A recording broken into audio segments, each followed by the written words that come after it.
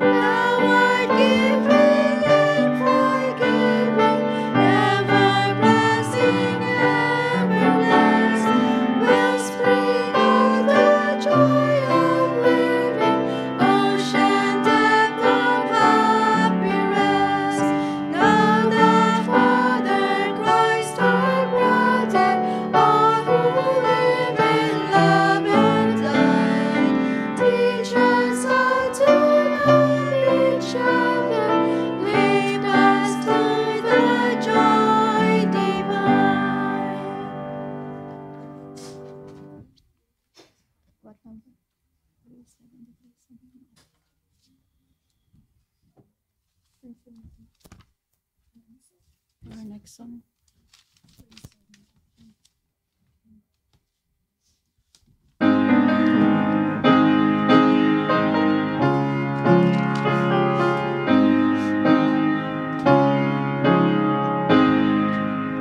Seeking the lost, yes, kindly entreating, waters unknown, wandered astray.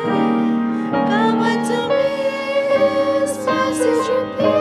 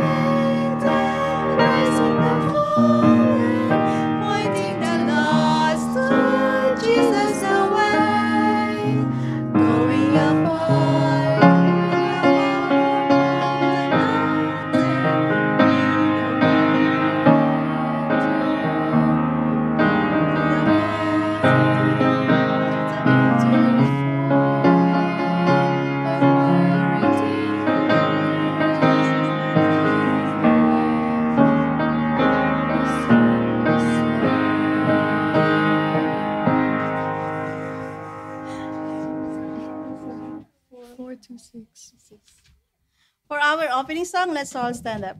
For our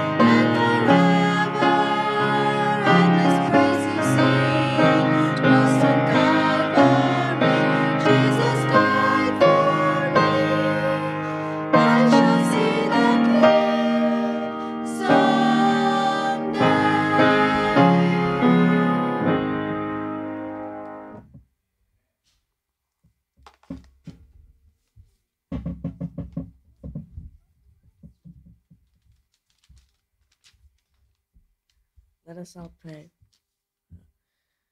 Dear Jesus, thank you for the Sabbath day and keeping us safe this week. Thank you for blessing us with another year. Please help us learn a message about you today and watch over those who are driving to church. In Jesus' name we pray, amen.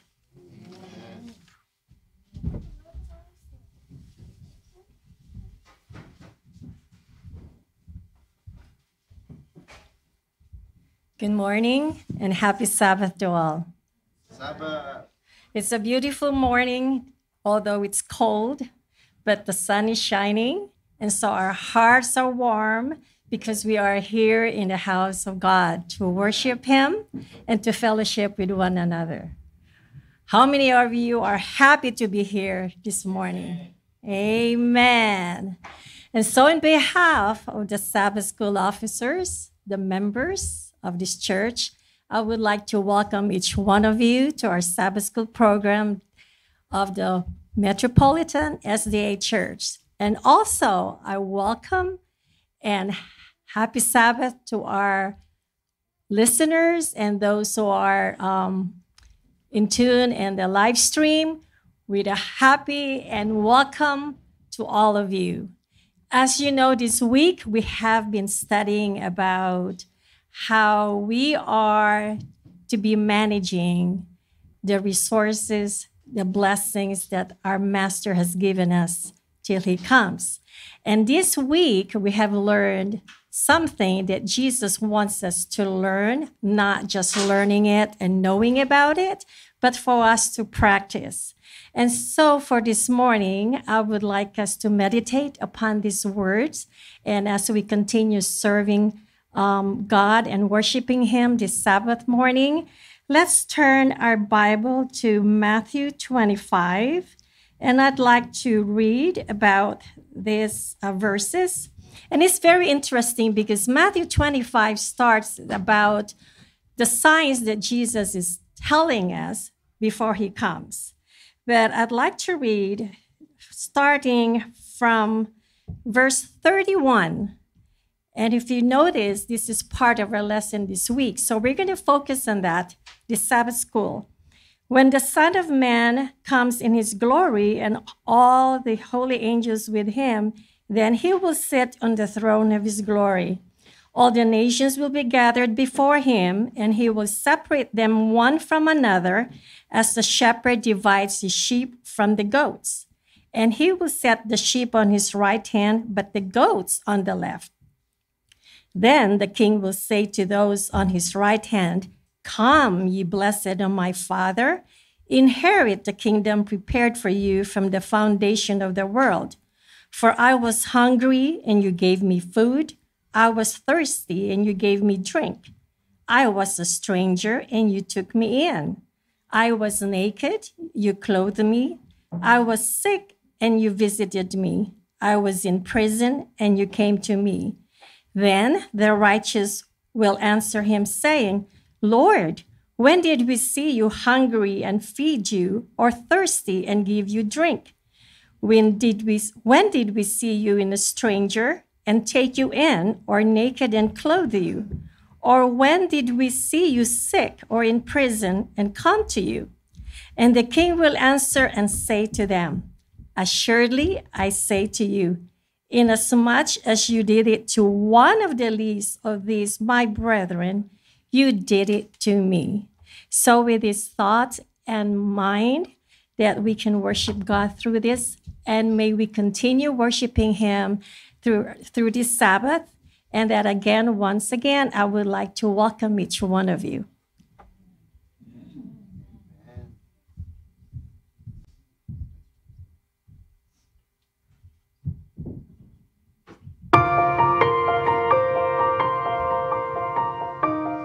These hills in Kigali, Rwanda, offer a beautiful view of the city. The land was acquired by the Seventh-day Adventist Church from the government to relocate from their old campus. On these 22 hectares of land, the Adventist University of Central Africa, or AUCA campus, reopened in 1996, only 2 years after the genocide that took place in 1994. This campus offers 7 programs. More than 3,000 students are enrolled here. In addition to offering top-quality academics, the school equips students with Christ-centered education. A space to worship is important for the students' spiritual experience. Thanks to your contribution to the 13th Sabbath offering, they have a place to engage in fellowship as a student body on campus. In 2010, they received 13th Sabbath offering funds to build a multi-purpose hall that can hold 2,500 students. This building is used mainly by students for meetings and programs. It also hosts the community for conferences and events like weddings. Each Sabbath, this space fills with worship as the campus comes together to praise God.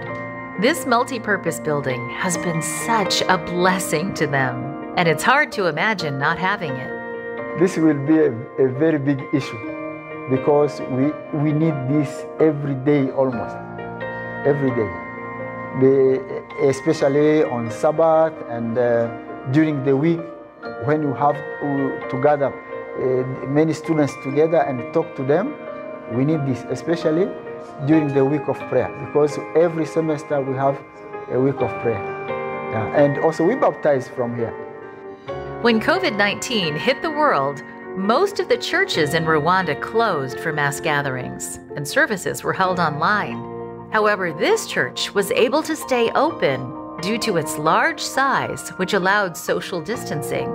We were among the churches that were spared even during the time when many of our churches were under lockdown, because for having big space, even the authority which could visit us, they said, "For you, we don't have any problem with you, you can always meet." So it was a blessing for us to have such a facility.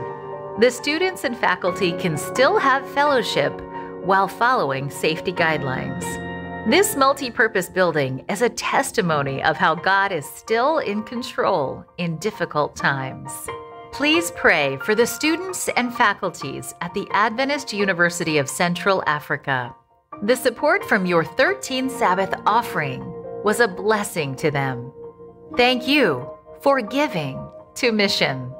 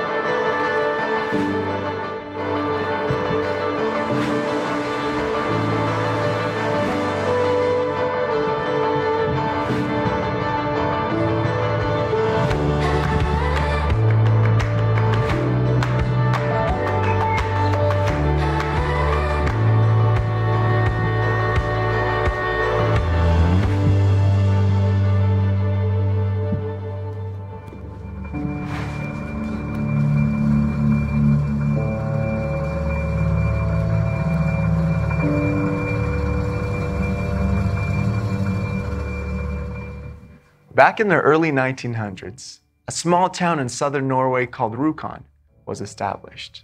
But from the very beginning, it had a problem.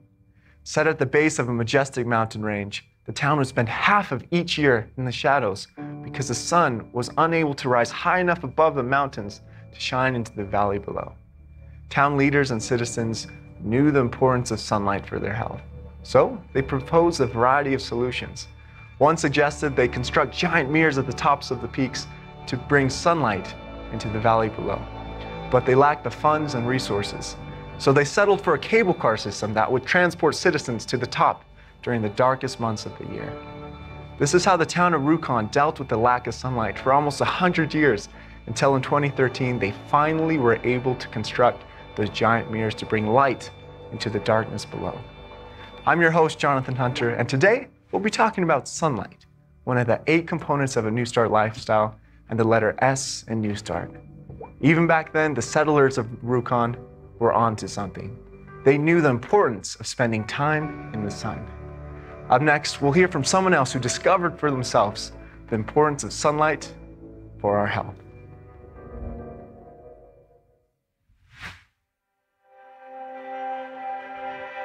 So my name is Dana Cole, and I live in Terabella, California. I grew up in Southern California, and my husband and I moved here to the farm about 15 years ago. I'm a chiropractor, semi-retired, but my main job is I run a thoroughbred racehorse farm. I started racing my car in 2020 in August, so it hasn't been very long, but it's very fun. I go about every other month racing. Anyway, that's hard to explain. As a teenager, I was pretty athletic. I rode my bike a few hundred miles a week. I played tennis. I used to roller skate a lot. I would roller skate probably 5 to 10 miles a day. I was very active. I did a lot of volunteer work, and I was really involved. And then I graduated from high school, and about a few months later, I got diagnosed with leukemia. When I first got diagnosed, it took a year to find a donor, and during that time, I was on chemotherapy, and it was about 5 years of recovery. I was sick a lot. I mean, I was probably in the hospital once a month. When I got out, they said probably I would live to be 30. So at that point, I was 21, and I figured I would give them 5 years, and I did everything. I said, I'll do anything you say, because I really wanted to live. So for the sunshine, I started getting way too much sunshine when I was younger. I was always tan. In fact, my friends called me sunshine because I was really tan all the time. And then the bone marrow transplant with the full body radiation was the final, straw that just fried my skin. My whole skin was blistered everywhere. So I had to, because of the leukemia and the treatment, I had to avoid the sun for a long time. Well, as I got healthier, I started adding sunshine back in and having no repercussions. And then about 3 years ago, I started getting skin cancer. So I had to go back to hat, and I wear like these golf sleeves, that cover your arms and stuff. I still am outside, but I just protect myself.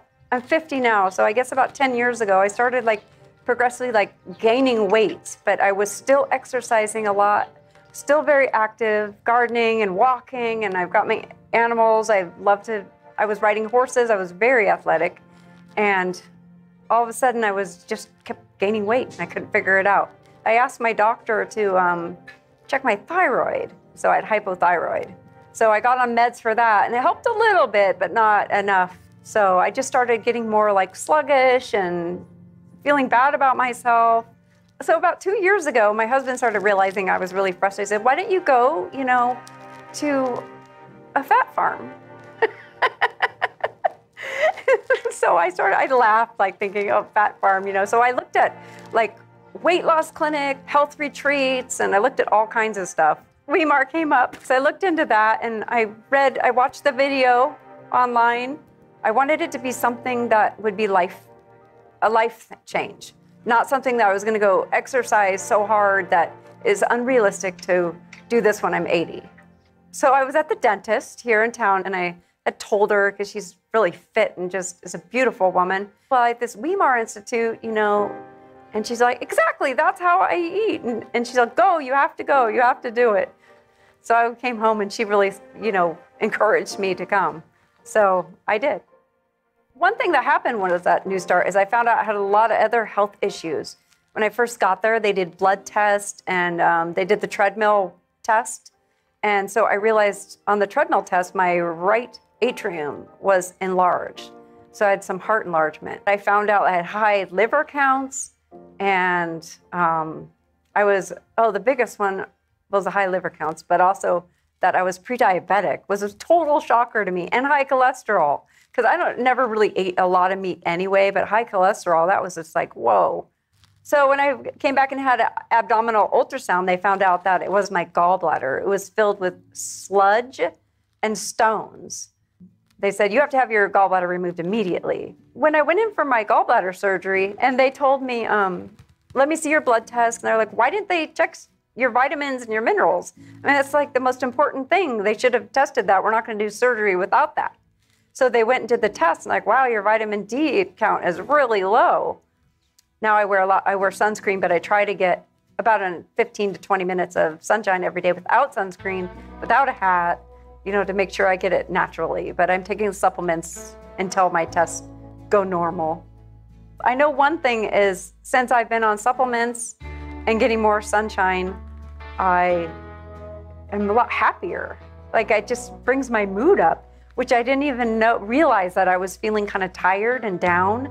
And then once I started the supplements, all of a sudden I was like dancing and singing again. And once my vitamin D count started elevating back to a normal level, I could definitely notice that my mood was better. It just brought like sunshine into my life, as a metaphor. I didn't realize how much vitamin D played a role in your emotional well-being. I mean, it really makes a big difference. All I know is I just feel a lot better since I've been eating this way, and I've gotten probably like 5 or 6 friends and family members to start eating better, because what are you doing? That you look great, and they're not talking about weight loss, because I haven't lost a whole lot of that, but just my demeanor and how I feel and stuff like that. So my parents have gone that way. My dad is a pre-diabetic. He's a type 2 diabetic, sorry. And he's eating this way, and it's definitely improved his counts. And I have a few friends as well. New Start really helped me understand the benefits of sunshine and vitamin D. In those lectures, they would talk about it, but you really don't get it until you're out and about in the sunshine. And the 20-minute walks that they requested at New Start is a perfect amount of sunshine. It turns out that's exactly what my doctor recommended.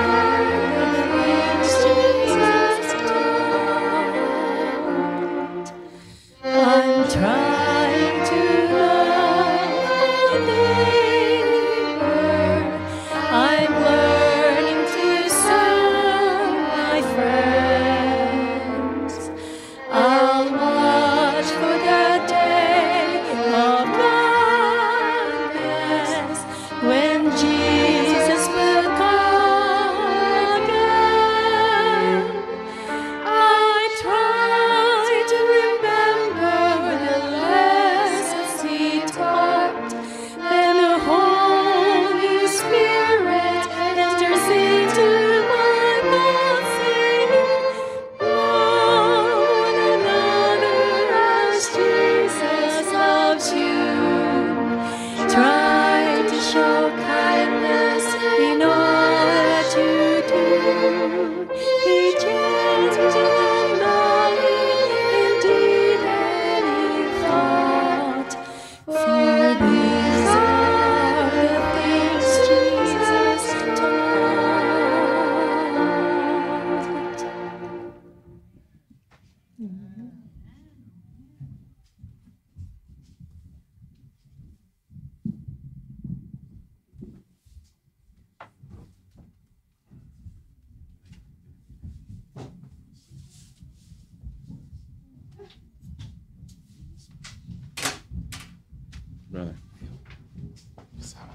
Good morning, church.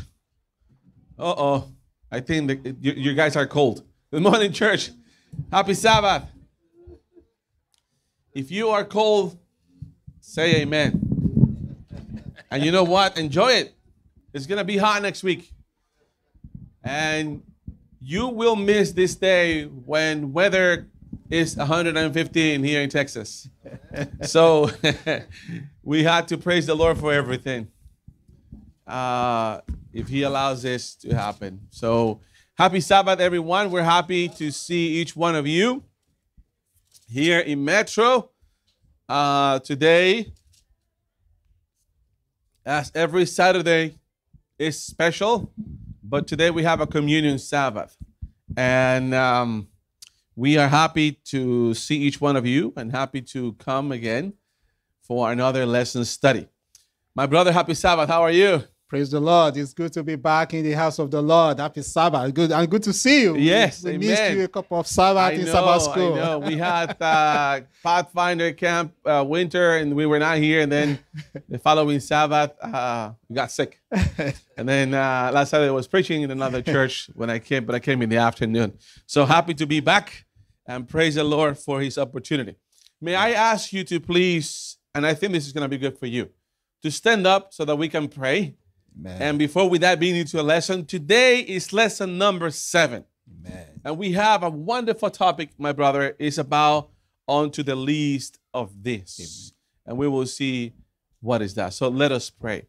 Father in heaven, as we open your word, as we discuss the lesson that we studied during this week, as we summarize and discuss, may you help us to understand, through the help of the Holy Spirit, all of these principles that are important for our spiritual growth and our spiritual life, and as part of our mission in this earth.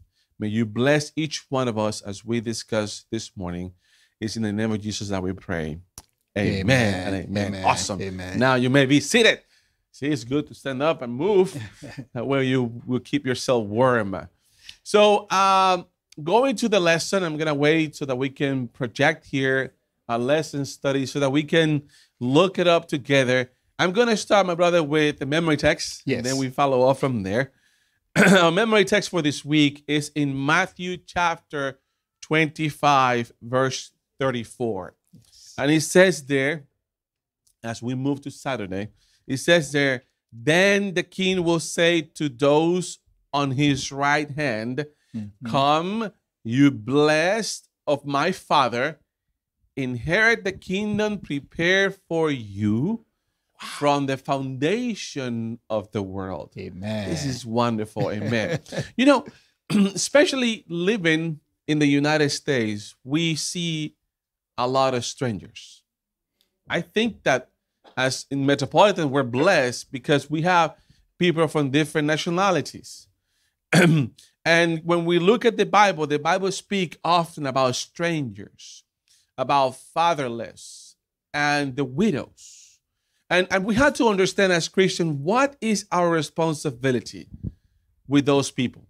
And to understand that our responsibility not only comes, as citizen, but our responsibility comes as a opportunity that God is giving us as his son and daughter to also be part of the ministry as we minister to them.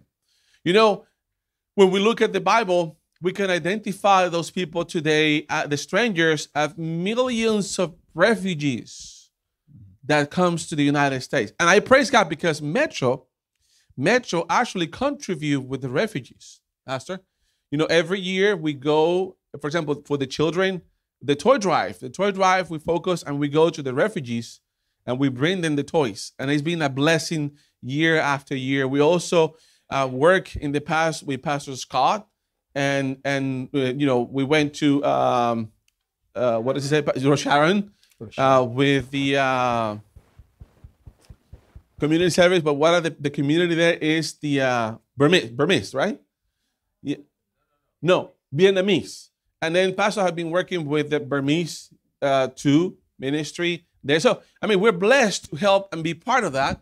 Amen. But we have all the people as well that we need to minister to? Who are those people? You know, our lesson this week reminds us that we are not the only children that God has. Yeah. That God is the father to all. And so when we think of his children and those that may be in need, and you've given some examples there, and God brings those people to us, even from time to time. God brings people to your door sometimes. Sometimes God brings those people to your workplace. And sometimes it's when you go grocery shopping that God brings his children to your way. So our lesson this week basically is saying that for those who are in need, yes, they are still children of God. Amen. And some of them may actually be part of us in the church. And that's why I praise God also. That's why we have a special fund. We call it Compassionate Fund. And we always encourage our church members to put something in the Compassionate Fund. We do not announce those who are benefiting from it, but we know that God is using that to minister even to those who are in need within this church family. Amen. Amen. I mean, the lesson mentioned the fatherless, the people that, as you know, are being affected by either people in prison or they lose their family. And we also, as we have around us, we have the widows, people that have lost their spouse. But I want to mention one more item there that is not here. But I want to mention those who come from other places that don't have family. Mm-hmm. They don't have family in the U.S. And they come here to a new territory. And when they come to church, how wonderful it is when we feel and make them feel part of the family. You know, providing to them help, sometimes financial help, as you mentioned before, the Compassion Fund. And also I see assisting in many ways, helping them to find a job. Sometimes I see many people bringing them to their home. You can sleep with us, you can stay here, providing assistance in helping them to find a job. And the most important thing is to make them feel as family. And that is really good. I remember in the past that I did that. I was one of them. When I came to the U.S., I didn't have any family here. And I remember that when I move out and I start, moving into my own apartment, I realized that in the church, there was so many of them. So what I did was in Christmas time, I invited all of them to come to my apartment, and we had a dinner all together, and they can spend the night. And it was wonderful experience. And it was so deep because when we were talking, I could sense that, that's something that they need. And sometimes they come here to the church, they smile, but inside they have needs. And it's good when you approach and talk to them and make them feel welcome and part of the family. That is part of our ministry as well. That is actually the main ministry, because the father wants to minister to all his children. But the father is not going to be knocking at the door of everybody and taking care of them. God wants to use us to take care of our brothers, Amen. Our sisters, because we all belong to the same father. Amen. Amen. And the good thing is that God is blessing us so that we can be blessing for others as well.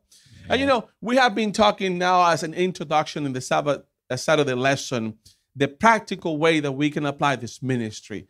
But the wonderful thing is when we look at Sunday, when we look at Jesus' ministry, his life, how can we take from that lesson? In fact, when Jesus came, we have to understand, number one, why did he come? He came because we were destitute. We actually owed the debt that there was no way we could pay the debt. He came because we were completely lost. He came because we were like fatherless. Yes. That was the way we were living. Then he came, and he came to give us hope. And in fact, Sunday lesson brings us to the point where Christ declared the purpose of his ministry in Luke chapter 4. And as usual, we want you to participate. We don't want you to just be listening to us. So please get your Bible out and be ready also to comment on what we're going to study today.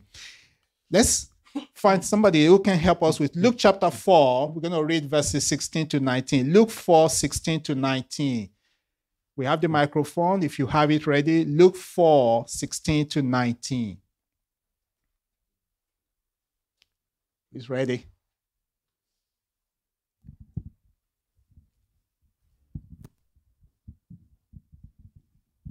Thank you. Luke 4:16 to 19. And he came to Nazareth where he had been brought up. And as his custom was, he went into the synagogue on the Sabbath day and stood up to read. And there was delivered unto him the book of the prophet Isaiah. And when he had opened the book, he found a place where it was written, The Spirit of the Lord is upon me, because he hath anointed me to preach the gospel to the poor. He hath sent me to heal the brokenhearted, to preach deliverance to the captives, and recovering of sight to the blind, to set at liberty them that are bruised.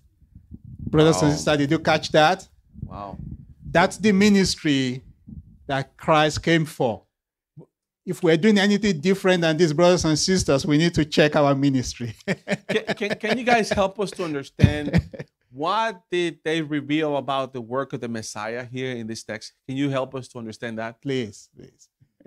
You know, one of the things, as you think about it, one of the things that we saw here is that the religious leader, they overlooked the prophecies. They overlooked the prophecies, and they look at it in a different way, because when they talk about the suffering of the Messiah, they believe the false idea that the Messiah mission was to come and do what? And conquer. Conquer. So they were actually thinking on an earthly mission. The earthly mission, not the earthly mission connected to the heavenly mission, but it was more on the earthly mission to conquer the oppressor, the liberty, and in other ways that we can think about. But when we read, as my brother mentioned, Luke chapter 4, what do we think here? What do we see here about the work of the Messiah? Anyone? Yes, please. Mika. Also elaborate how they had ascribed the second coming of Christ to what they expected the Messiah to be like, as you mentioned, conquering. So the mindset of popular teaching then was, oh, he's coming in glory as a king to conquer and all of that. And that was the problem, because what they were misascribing his second coming to his first advent. And Christ stands up, he's asked to read something, and he redirects the people, recorrects the mindset of the people then by actually showing the true prophecies in connection with his first coming. You know, Morel, you mentioned something. Thank you, Mika. You mentioned something about the poor that is important to understand, because the concept they had in the past was that poor people were a curse from God. Yeah, it's their fault. But when we see Jesus' ministry, what do we see here?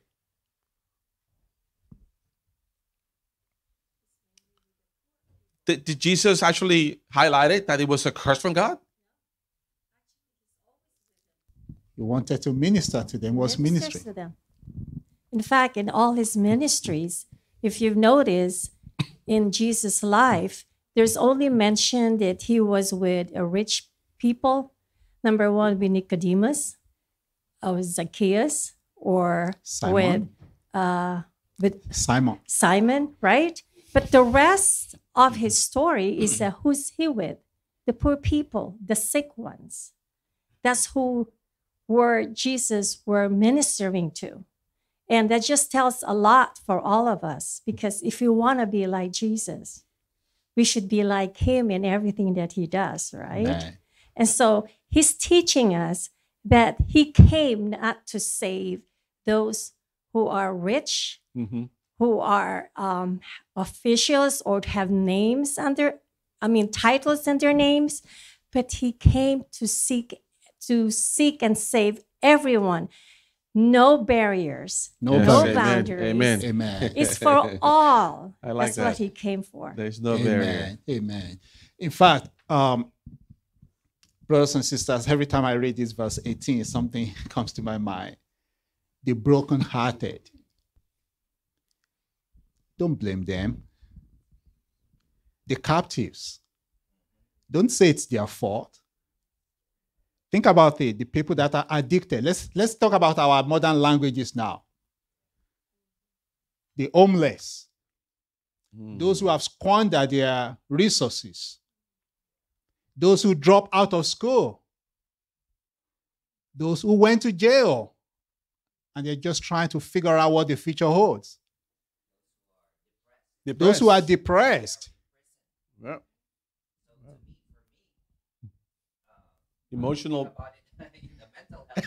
Thank you, Brian.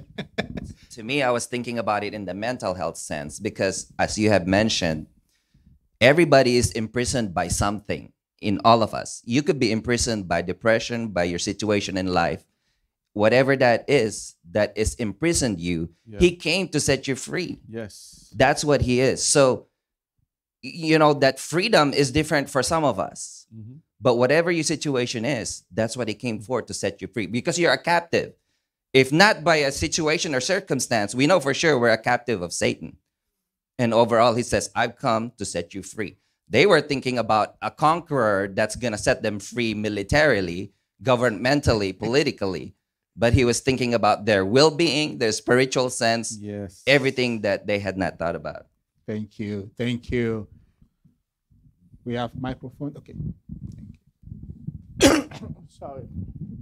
I believe the ministry of Jesus, we are highlighting what he's done, but his true ministry was to come and show us that God is a God of justice. He's just in everything that he does. Christ came to give all of us an opportunity. Of course, those who are castrated, they were the poor ones. Of course, his focus was on them, but he gave everyone an opportunity to come to him, because without him, there's no eternal life. You cannot be saved without Christ. Amen. It's simple as that. And by him coming to show us that what happened in heaven when Lucifer was there, by trying to persuade the angels of his theory, it was not true.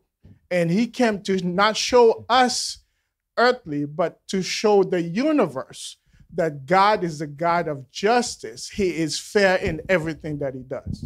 Amen. Amen. There's one thing that I want to highlight here, because sometimes when we see the word poor, we put it in the dimension of monetary. Yeah. And it's not like that. If you go to Matthew chapter 5, verse 3, can you look it up? Matthew 5:3. What the Bible tells us there? Poor in Blessed are the poor in what? in spirit. And you know what? Even the rich can be poor in the spirit. And we all get into that category. The poor in spirit. And he came to seek and save what was lost. And the connection with those who were poor in the spirit, as I mentioned, is the main ministry of Jesus. Amen. And in fact, I think we should move to Monday now, looking at the clock. Yes. God's provision for the poor. In fact, as we study this, one of the good things about our study this week is we need to be asking ourselves, what does this really mean? This is not an intellectual thing that we're just studying. What am I going to do differently? How is this going to change the way I manage God's resources? Because we see here that there was a calling. There was a calling because God wants to make provision for his people, whether they're poor or they're strangers, they're widows, they're father, whatever. God wants to make provision for his people. And so I want us to go to the book of let's go to Exodus 23. And I need a volunteer to read this for us. Exodus 23, 10 and 11. Exodus 23, 10 and 11. That's a good way for more people to participate. Who is ready?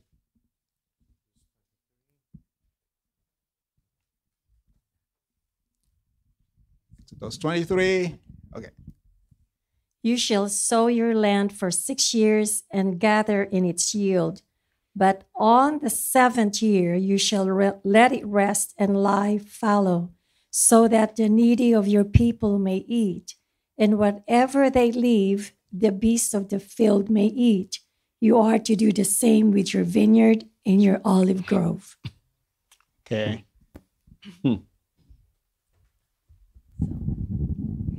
Okay, so there was a system in the camp. Yes. There was a system. The system was so great that the children of Israel didn't have to go out to go get things from people. They had a system. In 1844, God revealed it to Sister White that the Seventh-day Adventists must have a system as well. But the problem is and was that too many greedies, too many of our leaders, they were too greedy. And today, we look at the church, the system does not exist. We have so many poor people in the church. It's a shame. We don't even want to talk about it. Well, you know what we do? We make it general in a general sense. Oh, we all need to put our hands in it to help. No, this is not how God set it up. He set a system, and we needed to follow the system.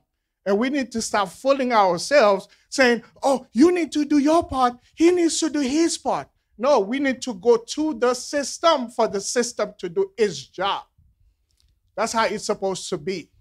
Well, thank you, my brother, for your comments. The reality for us today, brothers and sisters, in our lesson today, is especially as we approach the second coming of Christ, is we as individuals, we have to ask ourselves, what am I doing? Because if you go back to the memory text that we read, God is going to talk to us. There will be a group of people, the sheep and the goat. And God is going to address that same question. When I was hungry, you didn't feed me. Yep. When I was thirsty, you gave me nothing. When I was a stranger, you did not take me in. So the calling that I see here is that calling as individuals. I'm not going to talk about the system today. I'm going to talk about myself. I'm going to ask myself, what am I doing? Because I don't want to be in that group of the goat that Jesus will say, I never knew you. And so God's provision for us today is that God is blessing me. God is blessing you, and God is asking, are you, as written in the book of Psalms 82, are you defending the poor? Are you defending the fatherless? Are you apportioning justice to those who are afflicted? And if we're not, I think our lesson this week is asking us to make sure we do the right thing. Yeah. That will be my admonition to you, brothers and sisters. And I bless God because even the church has the structure and the plan in place with different institutions that help those who are in need. I mean, we have ADRA, we have other institutions as well. And the local church also make provision to help those who are in need locally and in their community that they work with. And you know why he wants us, as I was studying that, I realized, for me anyway, the way I see it. Do you know why he wants us to practice that? Because that is the very nature of himself. He wants us to do that because in doing that, we keep remembering who Jesus is. How do we know that that's the case? When you go to Revelation, do you know what Jesus said? Do you know that you are poor, wretched, miserable, naked? You don't even know it. That's our condition. Yeah. So he's doing this to us so that we are always reminded of what he did for you and me, who are poor, miserable, naked, and wretched. He saved you and I. And he wants us to not only extend that experience to other people, but in the extension individually that we do to other people, we get to always be reminded what Jesus did for me. For me, because I'm poor. And there is a big difference here between, when you look at the Bible, there's a calling. And the calling is for all of us individually, to defend the poor, the fatherless, to do justice, to help them, to be there, to do the ministry. And now, when you see there's a promise for those who apply that principle, the calling, practical. The promise is that you're not going to lack of anything because he is the one that is asking you and he's going to bless you. On the other side, Satan is putting in the mind of people that, think about yourself rather than thinking about others. And then we start putting excuses. Like, if you do that, why, I am here because I did this. So you're centering yourself instead of centering the calling. Yes. I'd like to share to you an experience of mine. Personal experience of mine when I was young. Announced to everybody, I was born from a family of colporteur ministers. My father was a leader of a group. My mother was supporting him as a colporteur minister also. But unfortunately, at 6 years old, we were 4. I was the third one. My father left us for another family. So the means and the resources were all lost. Mm-hmm. We're crippled with one head of family doing the business of a parent, which was my mother taking care of us. Being known by the church, so the church took care of us. There was the Dorcas ministry was so active in our church. I was one of the benefit of those church ministry. So the Dorcas ministry, the rest of the members of the church knew what happened. Clothes, food was provided. Another affluent family knows that we need something to go to school. They sponsored our schooling. I was one of those. But one thing that caught my mind was that my mother teaching me this. Now, we've been taken care of by the church. I want you to take in mind that tomorrow, when you have the opportunity, you have to take care of somebody else. Amen. Praise the Lord. Praise God. We have another hand there. Well, don't get me wrong. We do, many churches I've gone to, we do individual help. We help individually. I've gone to churches where they have a partial for those who come in. But this is not what we're talking about here. We're talking about how the whole organization is supposed to do it. It was not supposed to leave it to individual churches to do that. It was supposed to do it itself. That's why it was set up for. Now, because they haven't done it, now remember the children of Israel, they had a way for God to take care of them. He set up leaders. The disciples, it was the same thing. But because our time, they failing to do that, God is going to bring us together. He's going to gather his people. He's going to bring us to a place where he could do that. He could take care of his people where we won't have poor among us. We won't have those who oppress us anymore. We will have individuals who actually want to do the work they were assigned to do. Of course, yes, we do have individual churches who help, yes. But this is not how it's supposed to be. It's supposed to be the organization, instead of pulling $1.5 billion a year, put it in their pockets, they're supposed to help the church, the members. That's their job. Well, and I think the church is helping. The church is helping. Yeah. Well, I mean, I understand your opinion. I kind of disagree with that because I know the church is helping. But going back to the lesson, going back to the lesson, when we look at the ministry of Jesus, the plan of Jesus is to reach out to the whole world. And that's how he, line up in the disciples and working with the deacons and all that. And it's being like that until now, working for the sake of saving the lost. Now, we're running out of time, so let's go to the rich young ruler. The rich young ruler, again, if you look at the title, it seems as if this man had everything. He was rich, he was young, and he had power. Wow. What else you want? Sometimes we only pray for one or maybe two, but this guy got the three. But then he was lacking something. In fact, not just I was lacking it, he was actually interested in it. And he came running to Jesus. This is a very familiar story. And he was very, very excited to ask about things concerning eternal life.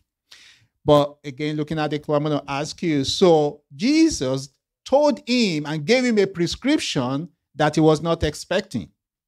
And in his own prescription, this is why it is very important that we bring this to the individual level, because the Holy Spirit is going to give you some level of conviction that may be different from mine, but at the end of the day, it's because God wants to help you and he wants to help me. Mm-hmm. In this particular case, his prescription is this: if thou will be perfect, go and sell all that thou hast and give to the poor, and thou shalt have treasure in heaven, and come and follow me. That was his prescription.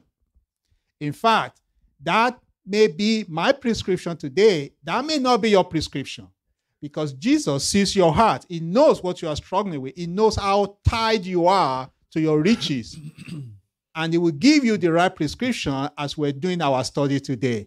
The question for you, the question for me is, am I ready to take that prescription and follow through? Because the Bible tells us that this man walked away. How? Was he happy? Was he happy? Was he excited with the prescription? No, he was not. And the problem here, was the problem here the money or his heart? The problem was not because it was real. And why? So, see, I mean, does God need our money? Or he wants to reach our heart? My question was he looking for a commendation? That's what it seemed like. I think he was waiting for Jesus to say, good job. Since you were a kid, you've been doing all of this. Well, it's really so important to note that wealth or treasure is not evil per se. It's not wrong to have a lot of money. The problem is if that money possessed me, if that treasure possessed my heart, because where my heart is, where my treasure is, there will my heart be also. And that was the problem of the young ruler. He wanted to know something that he can do for him to make that assurance and that hope of life everlasting. He desired to be really saved. He likes salvation. No one among us, rich or poor, learned or unlearned, educated and uneducated, would not like salvation. Everybody wants salvation. But if we don't want to pay the cost of redemption, of redeeming grace, that's the problem. Why? Because I may treasure more of what is in this world than what is in the world to come. I may treasure more what is in my bank than what is in the bank of heaven. Yes. And that's the problem of the rich young ruler. Yeah. And that's why it's really nice in this quarter. If you have been observant in our quarterly since we started this year, speaking about managing God's goods. If we would only be faithful in managing God's goods that He had given to us, we will experience the experience of the children of Israel when Moses said, no more.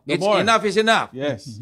Ellen White has this to say, that if we, as a remnant people of God, have practiced that kind of disinterested benevolence, there will be no problem of having shortage in the coffers of the church. If we are to practice disinterested benevolence. When I was the stewardship director, I was really promoting in the Philippines, in Northern Luzon Mission, double tithing. And until now, we are practicing with my wife double tithing. Why? Because when we follow that, Ellen White says, the coffers of the church would be not lacking anything. But I don't know, because I was surprised when I was an associate pastor in Miami Springs. My senior minister told me that it would be good if the church here in North America, he's speaking now in North America, 30% would be faithful in their tithe giving, in their stewardship. And it surprises me because affluent as America, and it's still 30%. So third world country like the Philippines, where I come from, the minimum, we can really be sure it's 40% and above who are faithful in their stewardship. And so when we were having the stewardship program in the Philippines of, you know that in Mindanao, sister, it's we call it double tithing, right? And when the brethren practiced this double tithing, a lot of churches would have more in their local program, like community service, Dorcas, or whatever whatever outlets that we have. And it's not to brag of myself. When we were practicing all of this in the Philippines, we tripled our income that is being remitted to the mission, to the conferences, to the union. Why? Because there came a point that the brethren in third world country like the Philippines need to be faithful in managing God's goods. That is a problem in a affluent country like America. That's why we need really to think about, am I the rich young ruler? That's a question to be answered by each one of us. Thank you, Pastor. Now, okay, we had more hands. Yes. Just a quick comment. I like what the writer says here, because he says it might seem as if what Christ said to the rich young ruler was a bit severe, but you have it in bold red there. It says Jesus knew that this was the only hope for salvation for this person. Amen. It's all about salvation. So it becomes a matter of the heart. Yeah. And the writer on Tuesday goes further to say, what did Christ actually offer this man? He offered him to be one of the 12.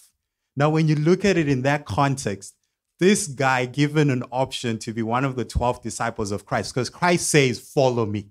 The same call he gave to all his other disciples. This is the writer writing. And in weighing the two, between keeping his day job and following the master, the balance just tipped over to his day job. And that's why it comes off as being scathing, because a lot of us think like, no, Christ was asking this man to give up the world. No. He was gaining the world. But when he put it in the scale, he was like, I'd rather keep that day job than to forever be counted as one of the 12 disciples of Christ. Yeah. And who, Revelations 12, the 12 apostles, the names are in the foundation of the kingdom of heaven. So he's giving up all of this for a day job. So when you look at it in that context, right, it's not, Christ was not asking too much, considering what he might have potentially gained. Yes. Thank you. We have another. I want to go back to what the pastor was saying. The system of the two tithes, it was created way back in Moses' time. And that system was to continue. And you're talking about the North America, which the church should know that each individual church in the United States, the church supposed to return $250,000 tithes for you to have a pastor. If you don't return that amount, between 240 to 250, I've researched that. You have to do that for you to have a pastor in the church. Now, when we estimate that, the church bring every year $1.5 billion every year. Now, we're looking at our church today. So many poor people in the church. So many people who cannot even afford their meal. But yet, we find excuses saying that it's individual work. It's not supposed to be individual work. No, it's supposed to be we're not saying, my brother, we're not saying, you are stretching this. We're not saying it's just individual work. Our lesson today, my brother, please. You're coming to the same name point of the again. Lord, please. Let's get this right. This is not argumentative. We are at the feet of the cross, learning from Jesus. Our job today is to say, Lord, what do you want me to do? Okay, and I want to say something here. We are not here saying that the church is this, is that. We are saying, Lord, what do you want me to do? And all the comments we have said here is, we are part of the church. Yeah. Okay. The church may not be perfect. Okay. And we're not here defending the church. We are here to say, Lord, what do you want me to do? We are not discussing the systems today. We are not in constituency meeting today. We are here to say, Lord, help us as individuals and help us as a local church. If there's anything we want to recommend to the bigger church, praise the Lord. But we don't want to walk away from our study today. Yeah. Picking up. That's the lesson. What could That's be? what the lesson No, is the about. lesson is applied to me. It's The lesson is applied to the us. individual. Okay. And the It's lesson not- is based on that's Jesus' exactly what I'm ministry. saying. It's not in the individual problem. It is a let him finish. organization problem. It's the organization that's supposed to do the job that we are pointing at individuals to do. Okay, thank you. We heard you. Thank you so much. Thank you. Thank you. I mean, he's coming back to the same point, but let's go to the lesson. Yeah, let's. Because before we go to the lesson, though, let me tell you this. God's plan is for each individual. That's the plan. If I would be faithful in that plan as an individual, it will also affect the whole worldwide church. Amen. The very reason why you've got to be thankful of the system that we have. Compared to other religious organizations, you must be thankful. Don't be so critical, because if there are individuals who may be greedy, God will take care of them. Exactly. I have seen people that have been out of the church, out of the work because of that. But if the question really is, are they faithful? If not, then there's a problem. That's your problem. The question is, am I faithful as an individual? Amen. That's the point of our lesson. The point of our lesson is not speaking about the organization. It's speaking of you. The lesson is Speaking not of even me. about system. Yeah. The lesson is Speaking of about me. Yeah. And I wanna leave everybody in the mind of the example of Zacchaeus. Yes. Because you see a man that made his riches doing what? Tricking the poor people. Now, when people saw that Jesus invited Zacchaeus, hey, let's go have a conversation, people were mad. Yeah. Well, are you going to see that with that man? He's taking all our money. But they didn't see what Jesus was actually trying to do. Jesus was actually trying to do what we are being talking in this lesson. Change his heart. Yeah. Change my heart. Amen. Transform our ideas. And when he did that, Zacchaeus apparently came under spiritual conviction, and at the end, his heart were changed. And what did he do? He promised there to do what?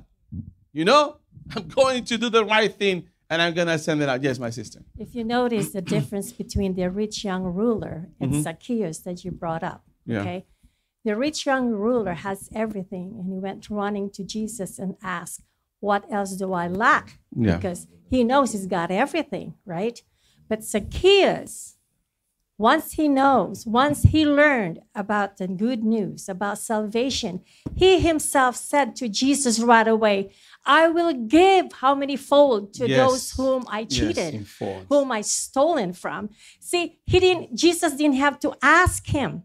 He volunteered right away and said, Lord, I'm going to give to them already what I've I've taken from them. And look at that both of them have the same opportunity. Exactly. So you can see the differences here. Now we can apply it to both of us. I mean, to ourselves. What are we sacrificing for? Are we willing to sacrifice for the sake of God's work? Or are we hoarding it for ourselves? So that's the two things here. We cannot serve God and we cannot serve the world at the same time. Mm-hmm. So the point here, as we're saying, we're going back. This lesson that we're learning every week, every day, is for us. Because remember, salvation is not organization.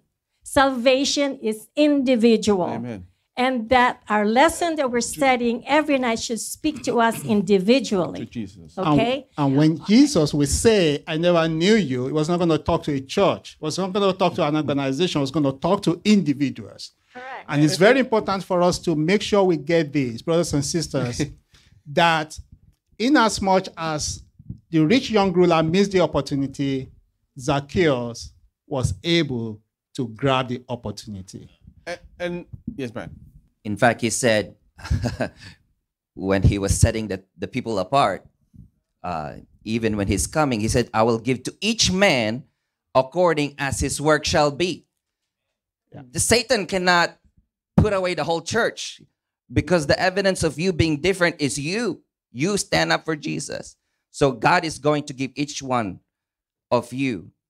I cannot, when I was growing up, I used to say, you know what? If my parents get saved, I'm going to hang on to them. I'm going to claim the name Baysa family, and I'm going to be saved because my Baysa family is saved. But the reality is, the Bible says, and it's very clear, I will give to each man according to his work shall be. And look at this. I'm at the church. I am the church. You are the church. He's the church. She's the church. We are the church. Do you understand? So if we work individually to do the work that God is intended to do in each one of us, what do you think is going to happen to the church?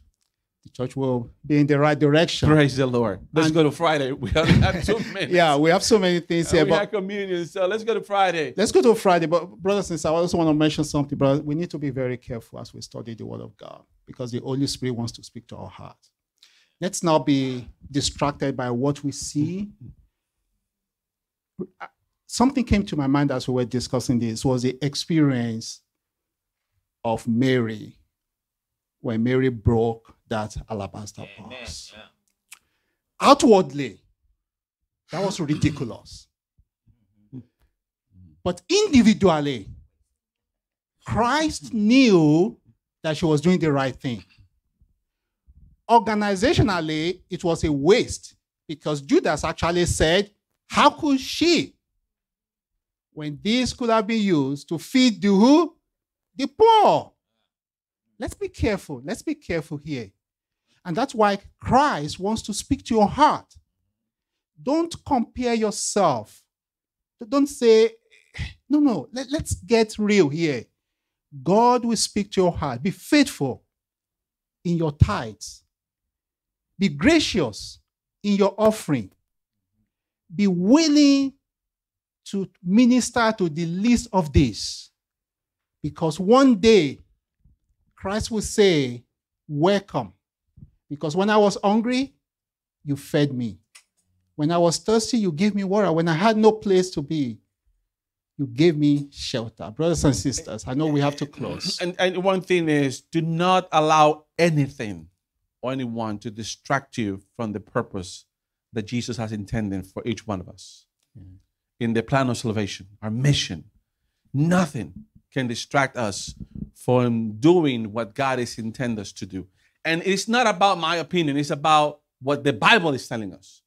Let's focus on what Jesus is telling us, what God wants us to do, and not opinion of others. Let's go to Friday. Now, God wanted to bless his people in order that there will be no poor among them. We know that. But because of disobedience, and this is very important, because God wants me to obey today, and God wants you to obey. That's why we'll continue to have the poor. The scripture teaches us to be proactive in charity, and this activity is part of pure and undefiled religion. Love for the what? Vulnerable. And who are those? All of us. Bring divine blessing.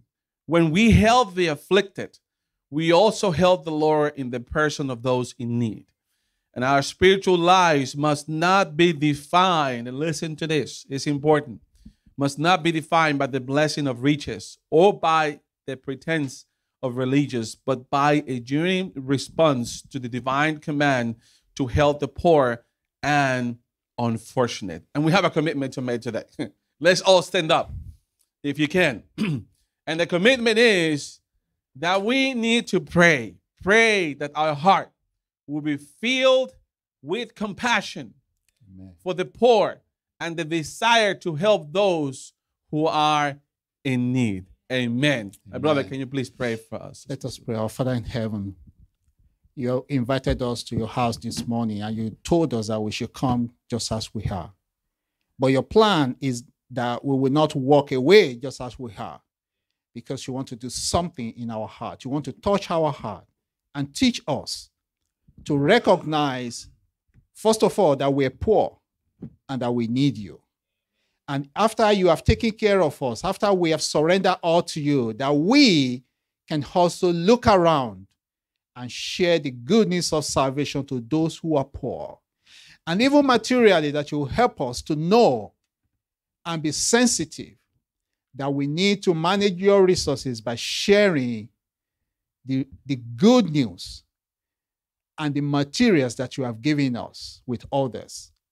For those who are hungry, that they may be fed. For those who are thirsty, that they may receive freshness in the water that comes from you. For those who are without hope, that they may find hope. Lord, please help us. We do not want to remain the same. Help us in our journey with you, so that we be those who will be who you really want us to be. And help us not to be distracted by things in this world. Help us to remain focused on you. And as we continue to study our lessons week after week, may we be blessed as we ask this same question, Lord, what do you want me to do? Amen. And when you give us that answer, may we rejoice in the prescription that you will give to us and do it joyfully. For we pray in Jesus' name. Amen. Amen. God bless you. Amen. Happy Sabbath.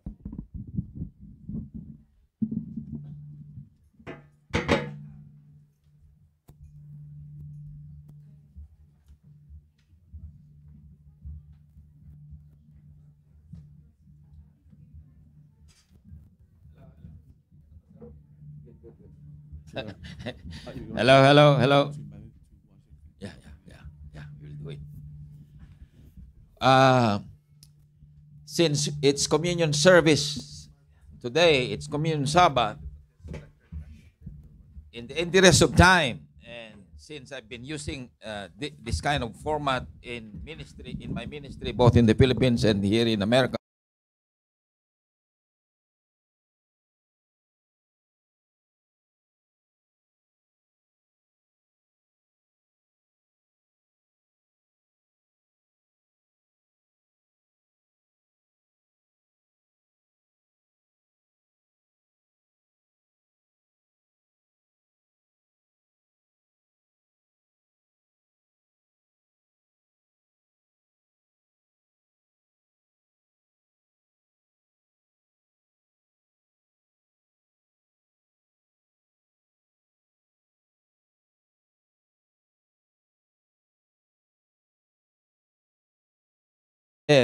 women would be here. The husband and wife would be on that little cubicle there, room for the children. And if we do it now during the break time, it saves us a lot of time. So when we go straight to our worship, there'll be no break. The sermon, after the sermon, then we go straight to the partaking of the emblems. But before we go to the foot washing, in order for us to prepare our minds spiritually,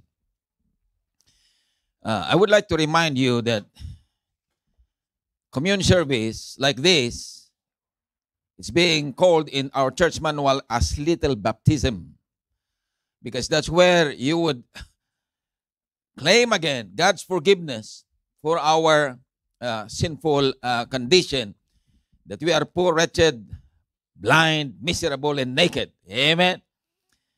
And foot washing is an ordinance of humility. And so we come to Christ in humble spirit, in contrition, and we confess and repent. And you know, it makes a difference when we feel the depravity of our sinful condition. But thank God, His grace abounds. Amen. So it's humility. It's also about service. That's why we wash each other's feet. That's service. Because leadership is not lording over the flock, it's servant leadership. And another significance of foot washing is it's love. I love you as my brother. I love you as my sister. And since I love you, then I can forgive you. Amen?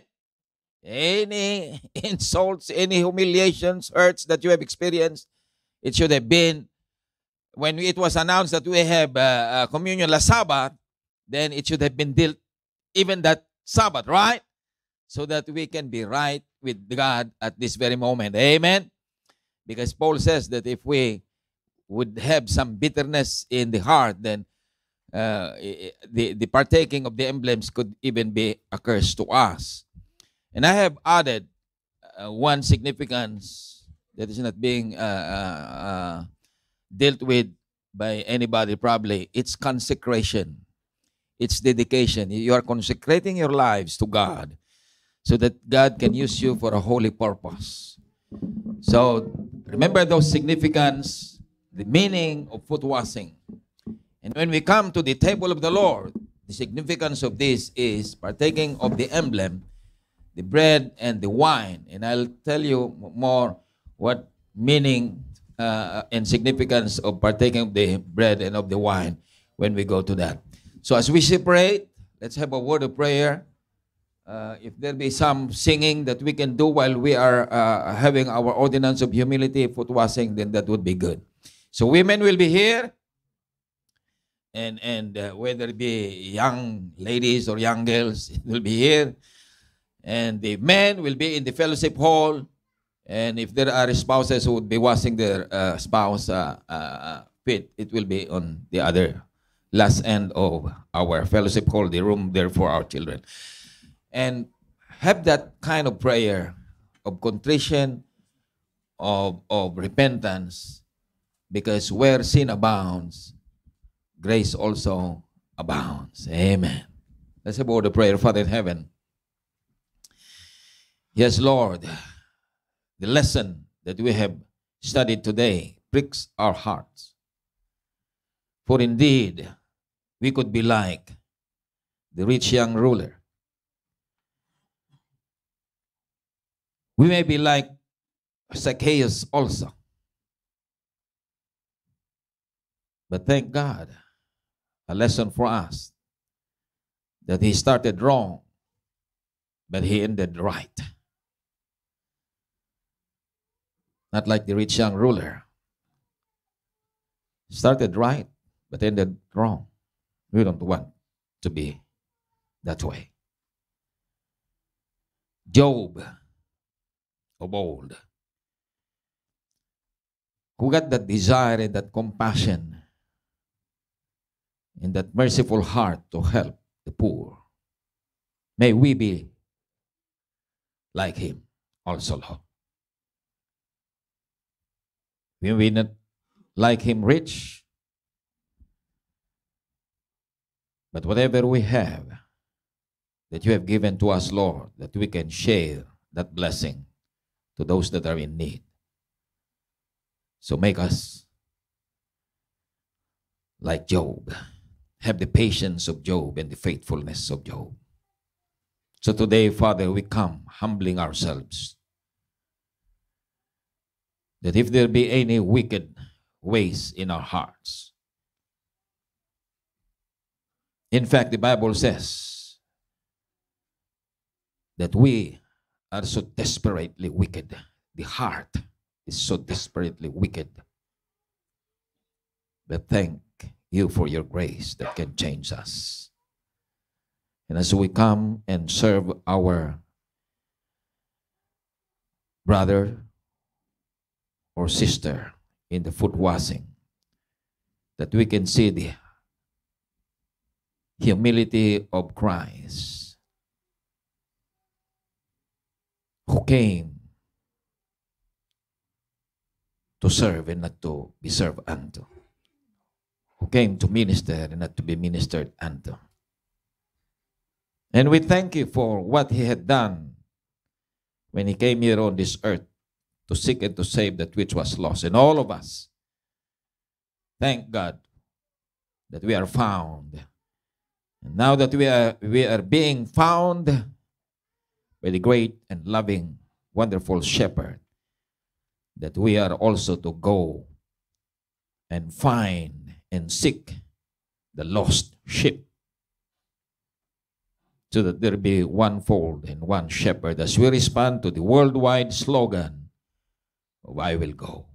Thank you, Father, for reminding us in this wonderful lessons in this quarterly that we have, that we must be faithful stewards of the goods of life that you have bestowed and blessed us.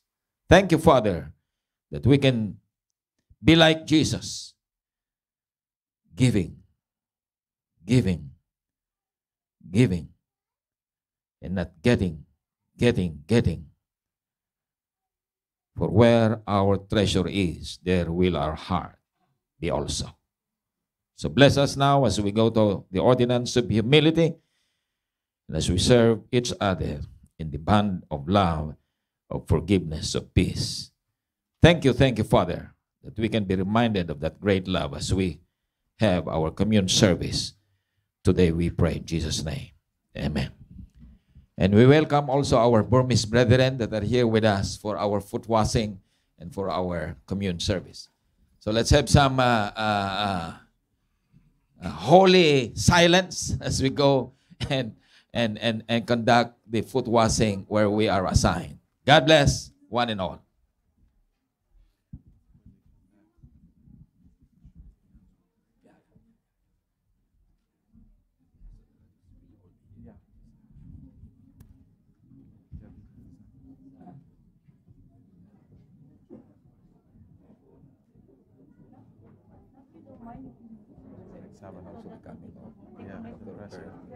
I'm going to call you.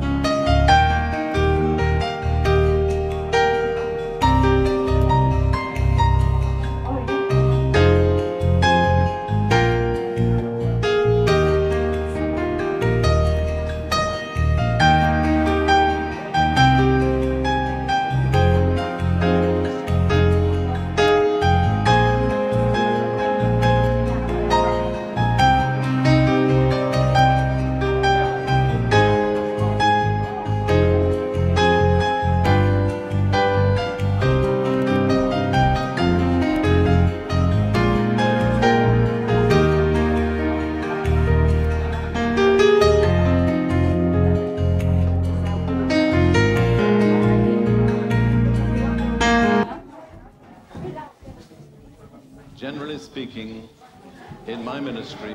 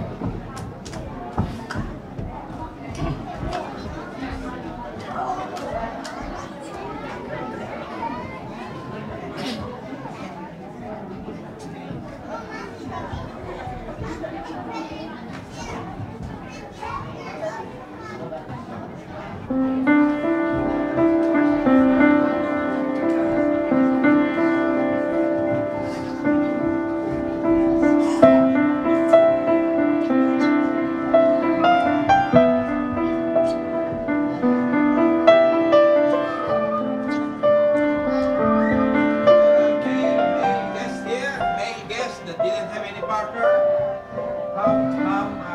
you approach me and I will wash your feet. There'll be male guests, not the female. Well, female would be for my wife. But male guests, if there are male guests who would like to participate in the washing, Dr. Parker, just approach me and I'll be there to serve you. And if you're a female and you would like also to be partaking in this washing, just approach my wife. We can just go.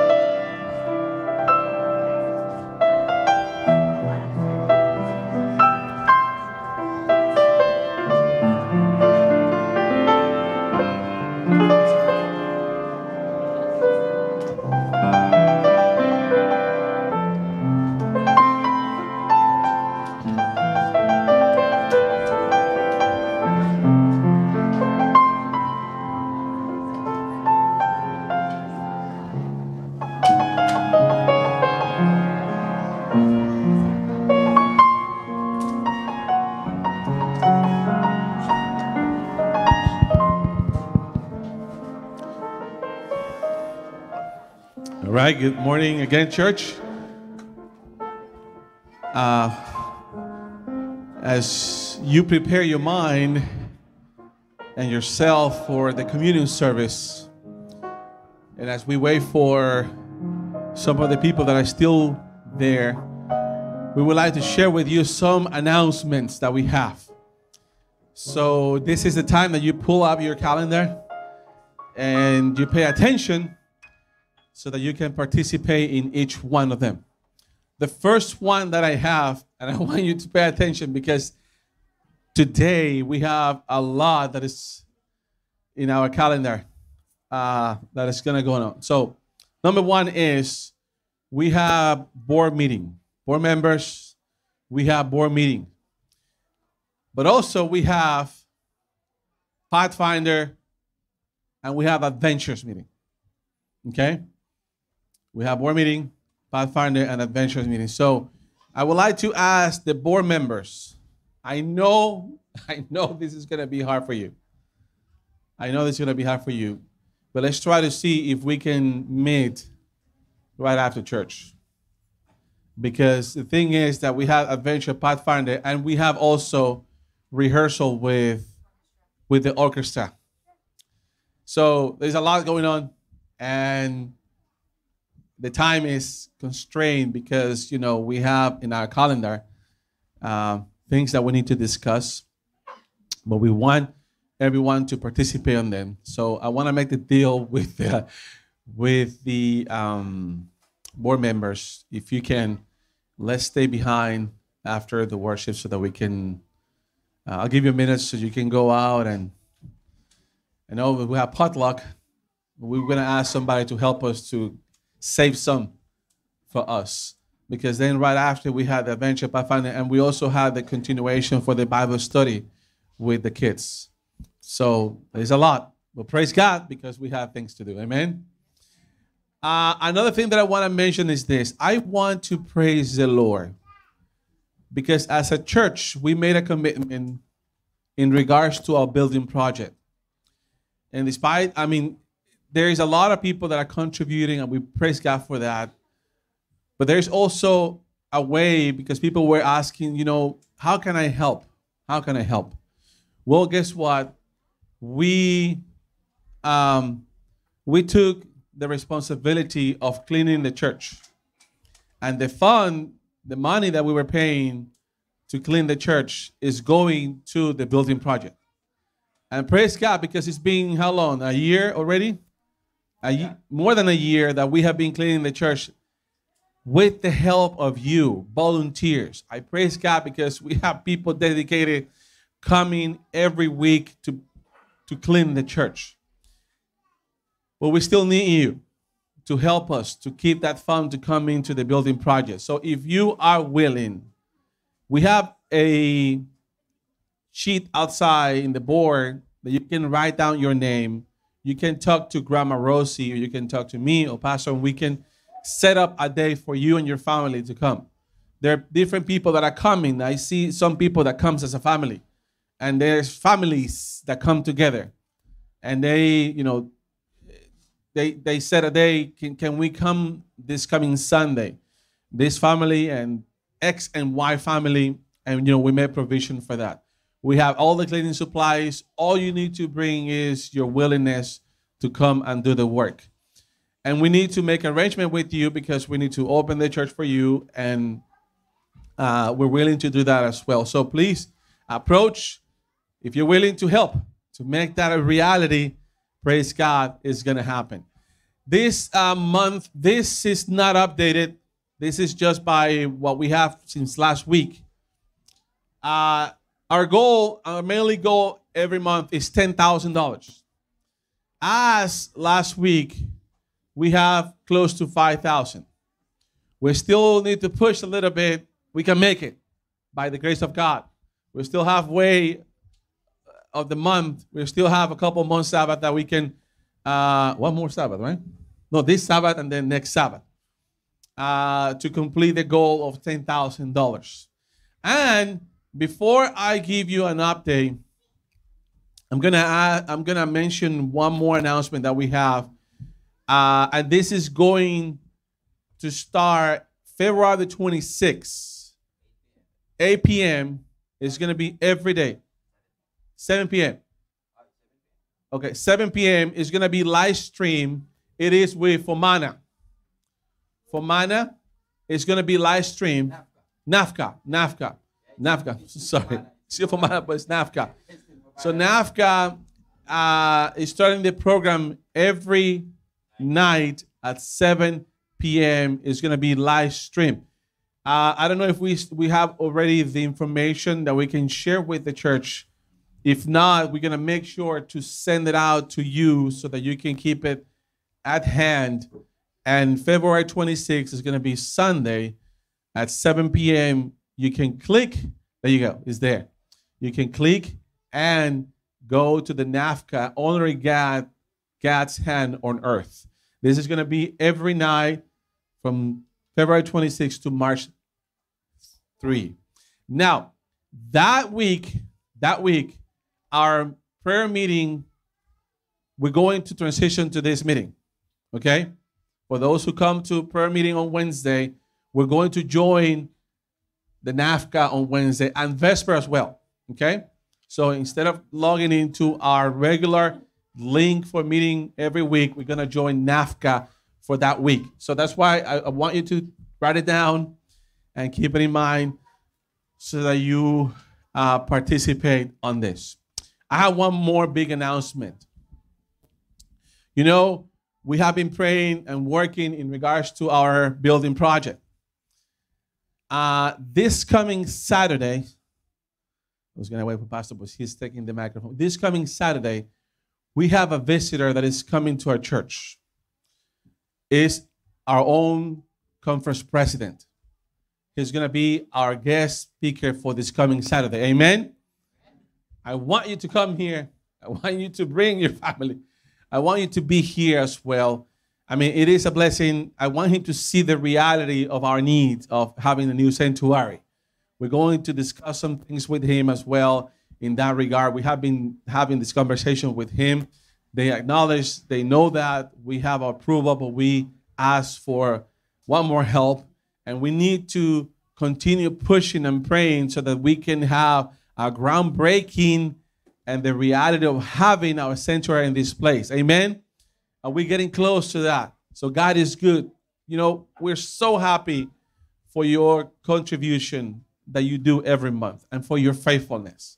And to see everything that you guys do, not only when you put some of those funds for the building project, but just by your collaboration and cooperation in doing the big things that you do, even when you come and do the scripture reading, even when you come and do the tithe and offering, the garden of prayer, when you come and participate in the clubs, and I know that this is church, amen?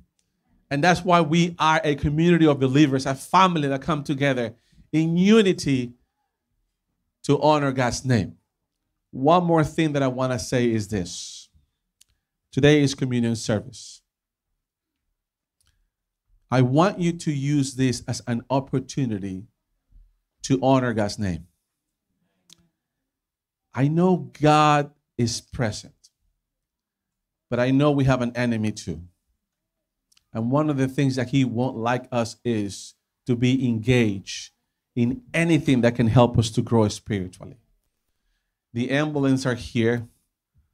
The humility ritual is going to be here. Take the opportunity to make things right. And you know what I'm talking about. In the name of Jesus, by one only Spirit, there is unity. In the name of Jesus, by one Spirit, there is love and compassion. And God is calling us so that we can make the right decision to rededicate our life to Jesus Christ. So today, not just by taking the wine and the bread, but more than that, remember the symbolism of the body and the blood. And today, make the rededication of our life, the commitment to continue growing spiritually in our life in the name of Jesus. Not in the name of Baysa, not in the name of Hansel or Brian or anything, but in the name of Jesus Christ. Amen? So let's make this date the best, because we know that Jesus is coming soon. Let's prepare our heart. Let's prepare our mind for what is coming now in the communion service. I'm going to ask pastors to please come here and pray for each one of us. So let's all stand up. Close your eyes. Prepare your mind. Prepare your heart. I'll give you 30 seconds. If you want, I can extend it to 1 minute to allow you to right now ask God to forgive you, to prepare your mind. And then Pastor will seal our commitment today as we prepare our mind and our heart for this communion service.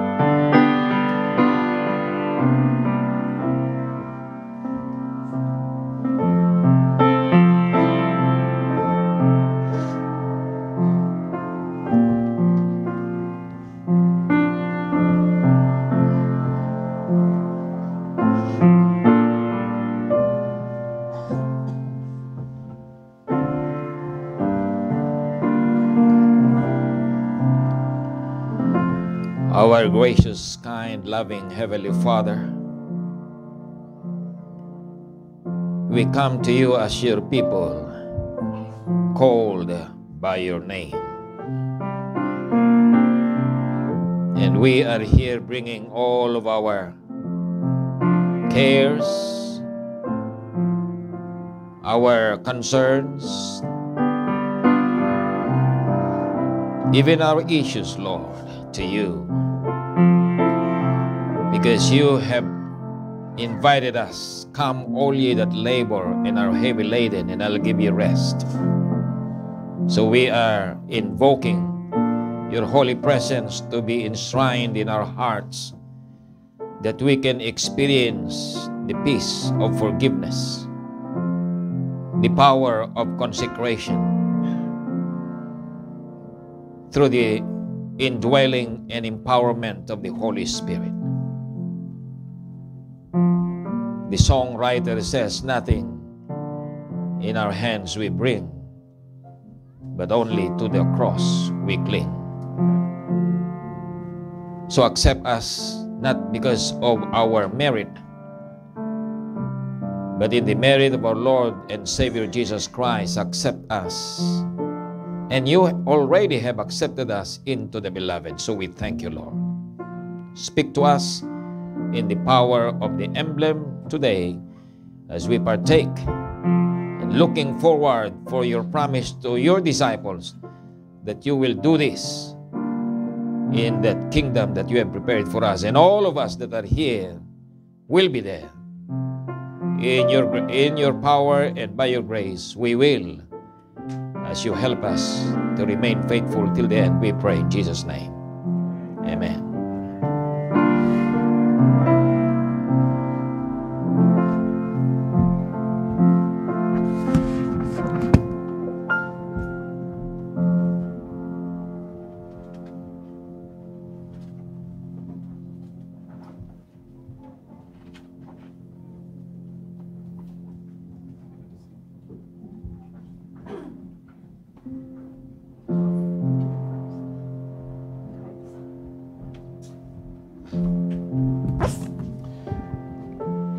As we are ready, I'm going to ask the deacons to please come forward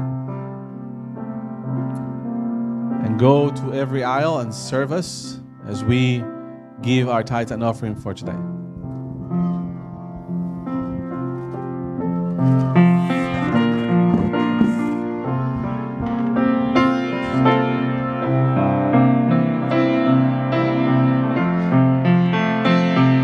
Let's all sing together.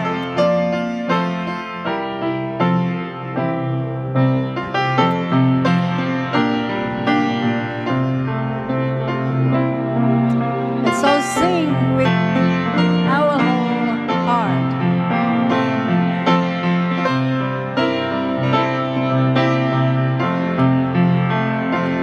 My Jesus, I love thee. I know thou art mine. For thee all the follies of sin I resign. My gracious Redeemer, my Savior art thou. If ever I love thee, my Jesus, 'tis now.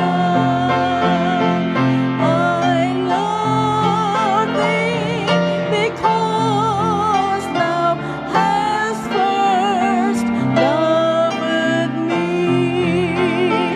and purchased thy pardon on Calvary's tree. I love thee for wearing the thorns on thy brow. If ever I love thee, my Jesus, 'tis now. In mansions of glory and endless delight, I'll ever adore thee in heaven so bright. I'll sing with the glittering crown on my brow. If ever I love thee, my Jesus, 'tis now.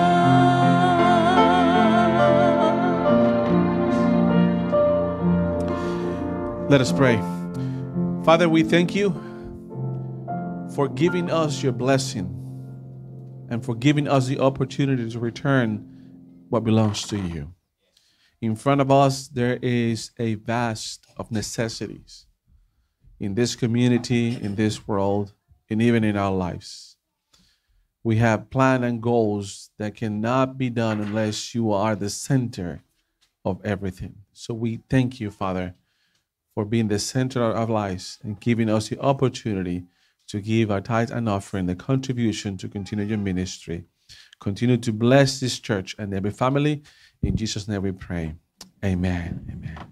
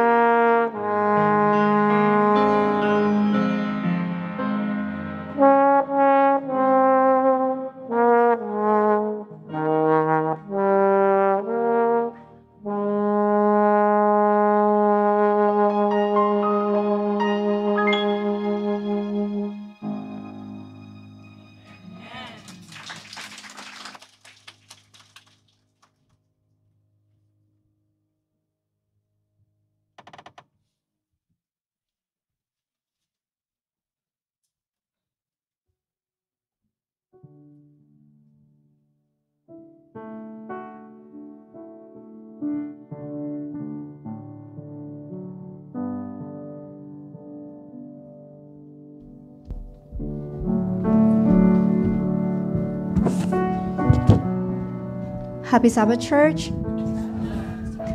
May I ask everyone to please kneel as we pray.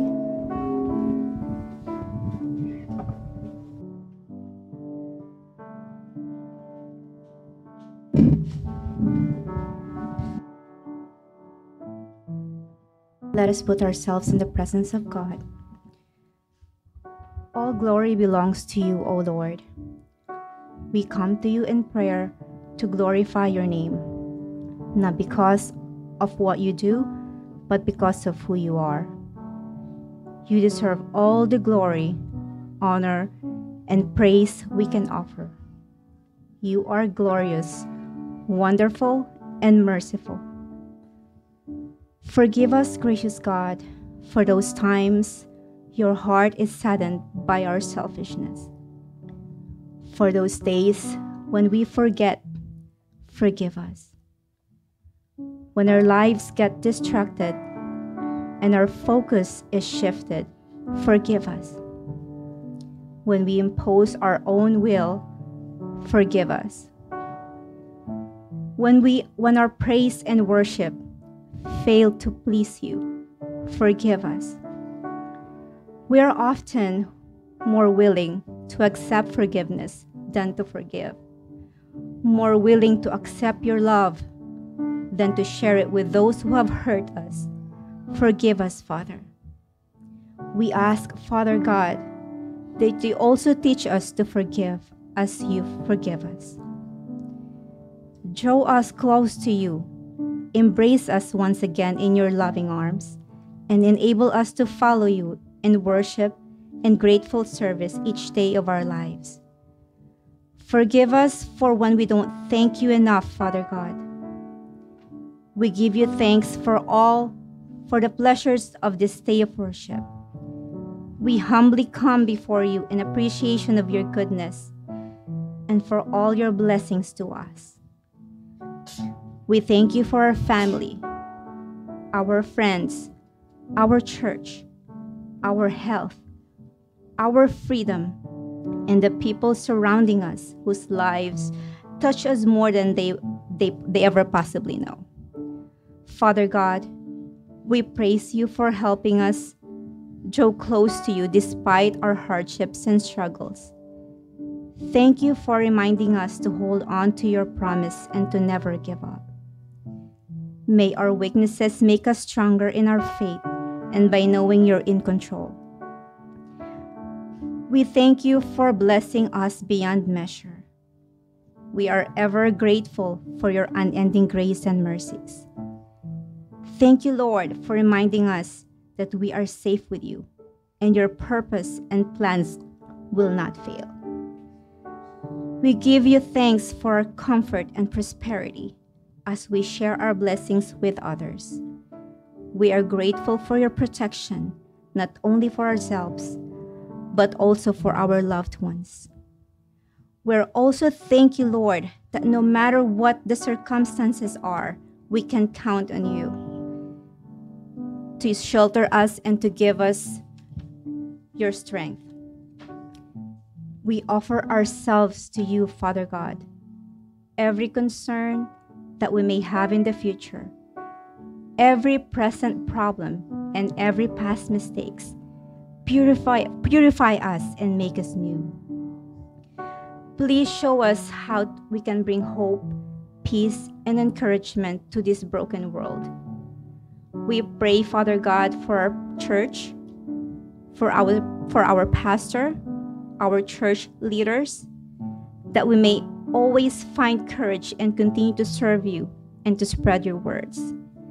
Empower our speaker today as he preached the gospel to help us understand the need of evangelism and to help us evangelize gospel according to your will. We know, Father God, that you care deeply for us and that you care deeply about our pain. And so we ask, Father God, for comfort, especially to those who are sick and suffering. We pray for your mercies and healing, that they may find joy even in the midst of their difficult times. We also pray for our children, Father God, that as they grow up, steer them to desire to become transformed by your word. Help them to make the right choices and help them to find comfort knowing that you are there to guide and protect them. Father God, you know the desire of our hearts, and we trust you as our source because you are our great provider. We know, Father God, that the problems of the world around us can be frightening, but you are greater than our problems. We are grateful that we can always count on you. Your will is perfect, and your plans are good. Your power is perfected in our weaknesses and is greater than any situation that we might face. Thank you for showing us your faithfulness every day. Amen.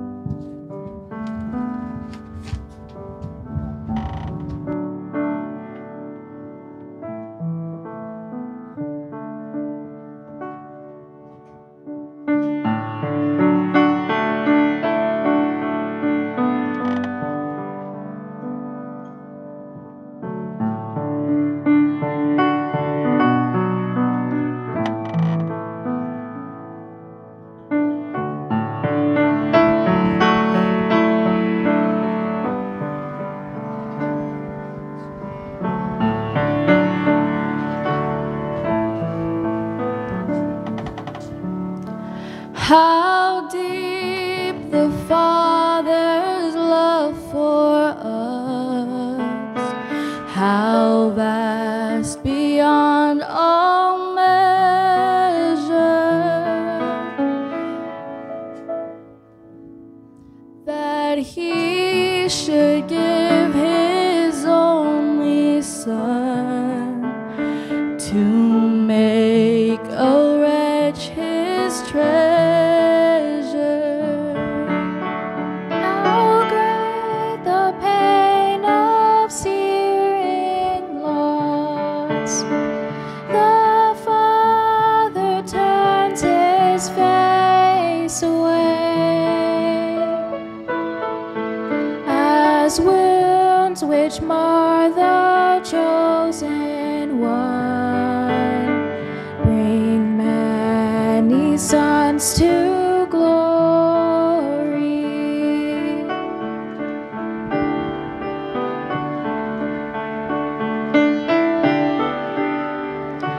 Behold the man upon the cross, my sin upon His shoulders. Ashamed, I hear my mocking voice call out among the scoffers.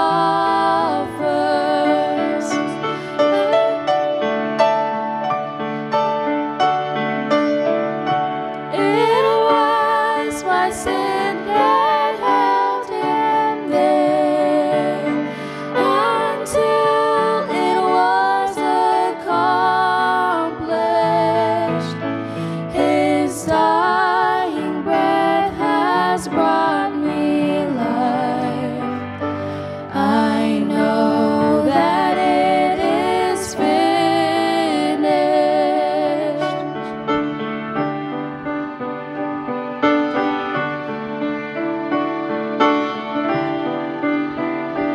I will not boast in anything, no gifts, no power, no wisdom, but I will boast in Jesus Christ, His death and resurrection.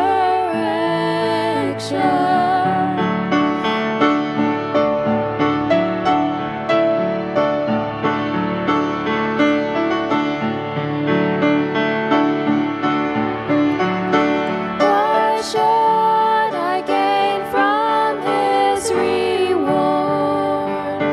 I cannot give an answer, but this I know with all my heart: His wounds have paid my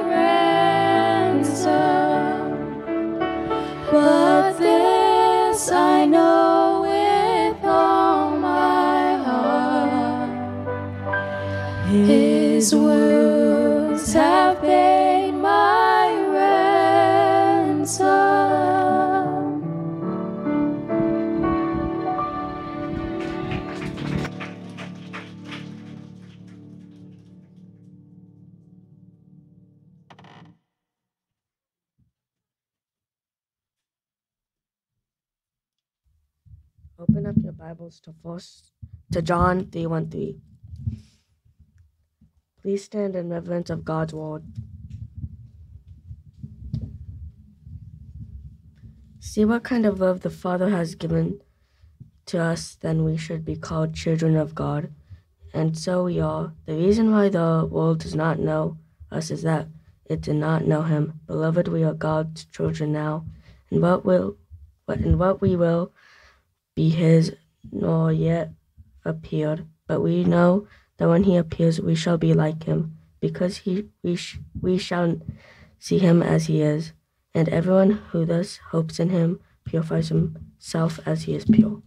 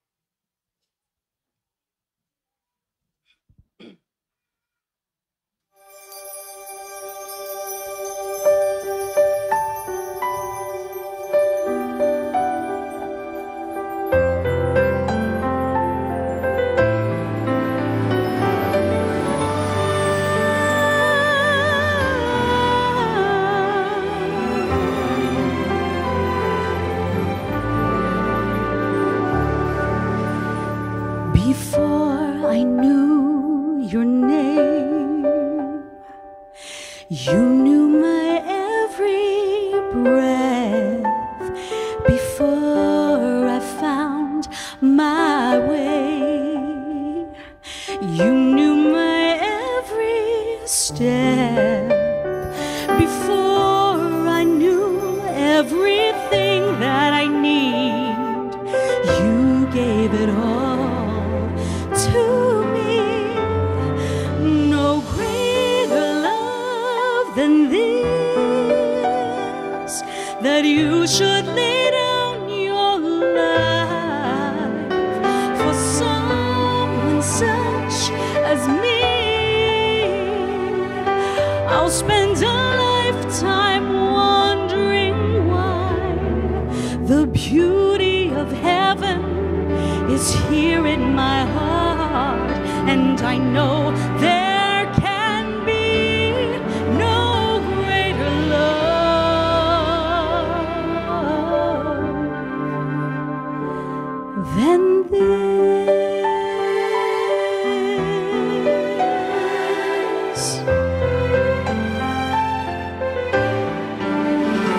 I never understood how merciful love could be, until I felt his flame light every part of me, and I would give everything that I am, 'cause I have been saved.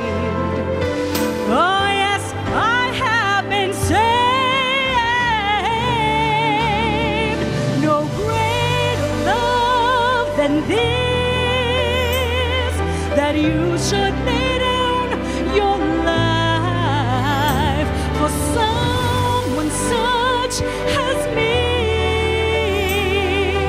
I'll spend a lifetime wondering why the beauty of heaven is here in my heart, and I know there can be no greater love.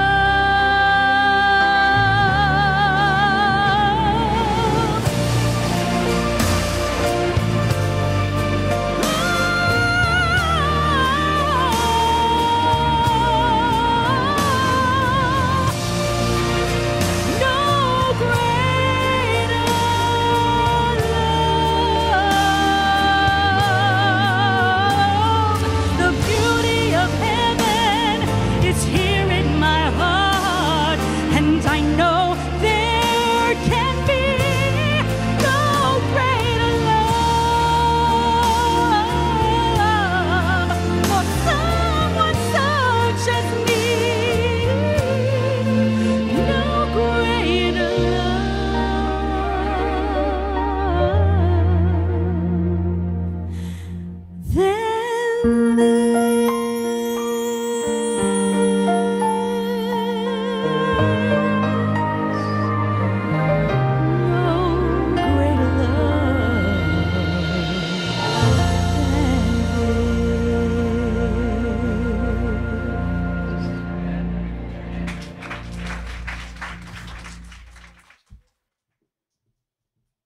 Amen. No greater love than this. And love is all that is. That is our homily for today as we come to our communion service. You know, communion service is so very, very important for God's people because, as I've said, that's where we can come together and consecrate our lives to Him who first loved us and signify also that we love Him because He first loved us and we love each other. Amen? Let's have a word of prayer. Father in heaven, speak to us in the power of your word, and may your humble servant be hidden behind the cross and you alone be lifted up. For I pray in Jesus' name. Amen. Love is all there is. You know, the Apostle Paul, let me see if it works, our computer, my clicker.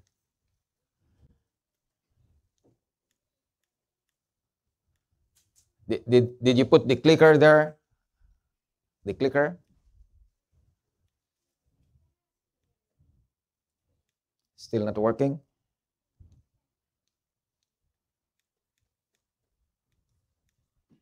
Okay. The Apostle Paul, who was once the persecutor of God's people, became the great preacher, amen? In one of his writings, he said here that Christ may dwell in your hearts by faith, that ye being rooted, what's those words? Rooted and grounded in love, may be able to comprehend with all saints what is the breadth and length and depth and height, and to know the love of Christ. That's very important. If you don't have any purpose in life, if you have that one purpose, that's already good enough for your spiritual life. Amen? To know the love of Christ, which passeth knowledge, that ye might be filled with the fullness of God. That's the object of Christianity. That's the object, that's the mission of Christ when He came here to seek and to save that which was lost, so that you can have the fullness of God, that we can be partakers of His divine nature. And that's why Paul says here that we have to know the love of God through Jesus Christ. Amen?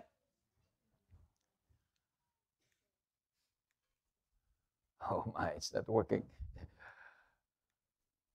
Probably we will use what you have there. I probably since it's too cold, I didn't recharge this because I recharged it last Sabbath when I used it in the other church. Don't miss this important thing, dearly beloved. It says here, this is the unchangeable Bible fact that God loves you so wonderfully and relentlessly. That's very comforting to us. You know, what had happened in Syria and in Turkey, is it that God's love has already ended in those part of the in that part of the world, that He was able to allow this thing to happen. But again, amidst all of the troubled world that we are at, still it says there that we are so wonderfully and relentlessly loved by God. And it says in 1 John 3:1, behold, what manner of love the Father hath bestowed upon us, that we should be called the sons of God. We are sons and daughters of God. That is very comforting to us who may be having some kind of despondent feelings, some kind of discouragement, that you are in a hopeless world, that you are even have problems in your family, in your relationship and all that. But God is telling us we are His children. Amen? And that makes the difference. You have been rooted and firmly established in love. 3 words that needs to be internalized in this verse. Number 1 is rooted. It pictures you as a great tree. Do you have a tree, an oak tree in your yard? Whose roots have penetrated deep into the rich soil of God's love. So that's the question there. Is your life rooted in God's love? Amidst all of the indifference that we can experience here in this earth, the hatred, the anger, the hate crime that we can even watch in TV, the question really is your life rooted in God's love? Think of this. To be rooted in something means you are drawing nourishment from it, your life, your food, your water. So the spiritual lesson, dearly beloved, is God sustains you and causes you to flourish. Praise the Lord. And when you flourish in the Lord, spiritually speaking, then it follows everything. You can be emotionally at peace with yourself. You can go through all of the trials and tribulations in this life. Why? Because you know that God is sustaining you and He will let you flourish and go through all of the tunnels in life. Because after the tunnel, there is light shining. Amen. So the illustration that Paul is telling you is this. It's like an oak tree, not rooted out by past hurricane in your yard. It shows its evergreen leaves because it is rooted inside the ground. Amen. And once you are rooted in God's love, here it says we are His by faith in the Son of God, we who are His by faith in the Son of God are rooted in love, absorbing our life from the love of God and living out that love, and we can show it to others. I don't know. It was providential, inspirational, inspired by the Holy Spirit that the Sabbath School program of today is speaking about love and speaking about love for one another. Have you ever realized that we as a church family, in spite of the diversities that we have, whether we Filipinos, we still belong to different ethnic group, right? I think, if I'm not mistaken, Filipinos here have 6 ethnicities. And we got Hispanics, we got the Afro-Americans, we got everybody. But we are one family. In fact, we are so happy that the Burmese congregation here in Easton joined us here for communion service, because they wanted also to be a part of how we as a church could consecrate our lives to God. You know, it has been my plan that we will do it for the first part of January. But because of the many activities that we have both here and in the other church, it's still nice that we are doing it in this first quarter of the year. Amen? So that we can start the year consecrating our lives to God, showing our love to one another, not only that vertical relationship that we have with God, but also our horizontal relationship with one another. And when you look around here in our church, we are no longer metropolitan, we are cosmopolitan. Amen? Praise the Lord. But the question is that bond of love uniting us together as one church family, or it is because we are just here because it's Saturday and we ought to be in church?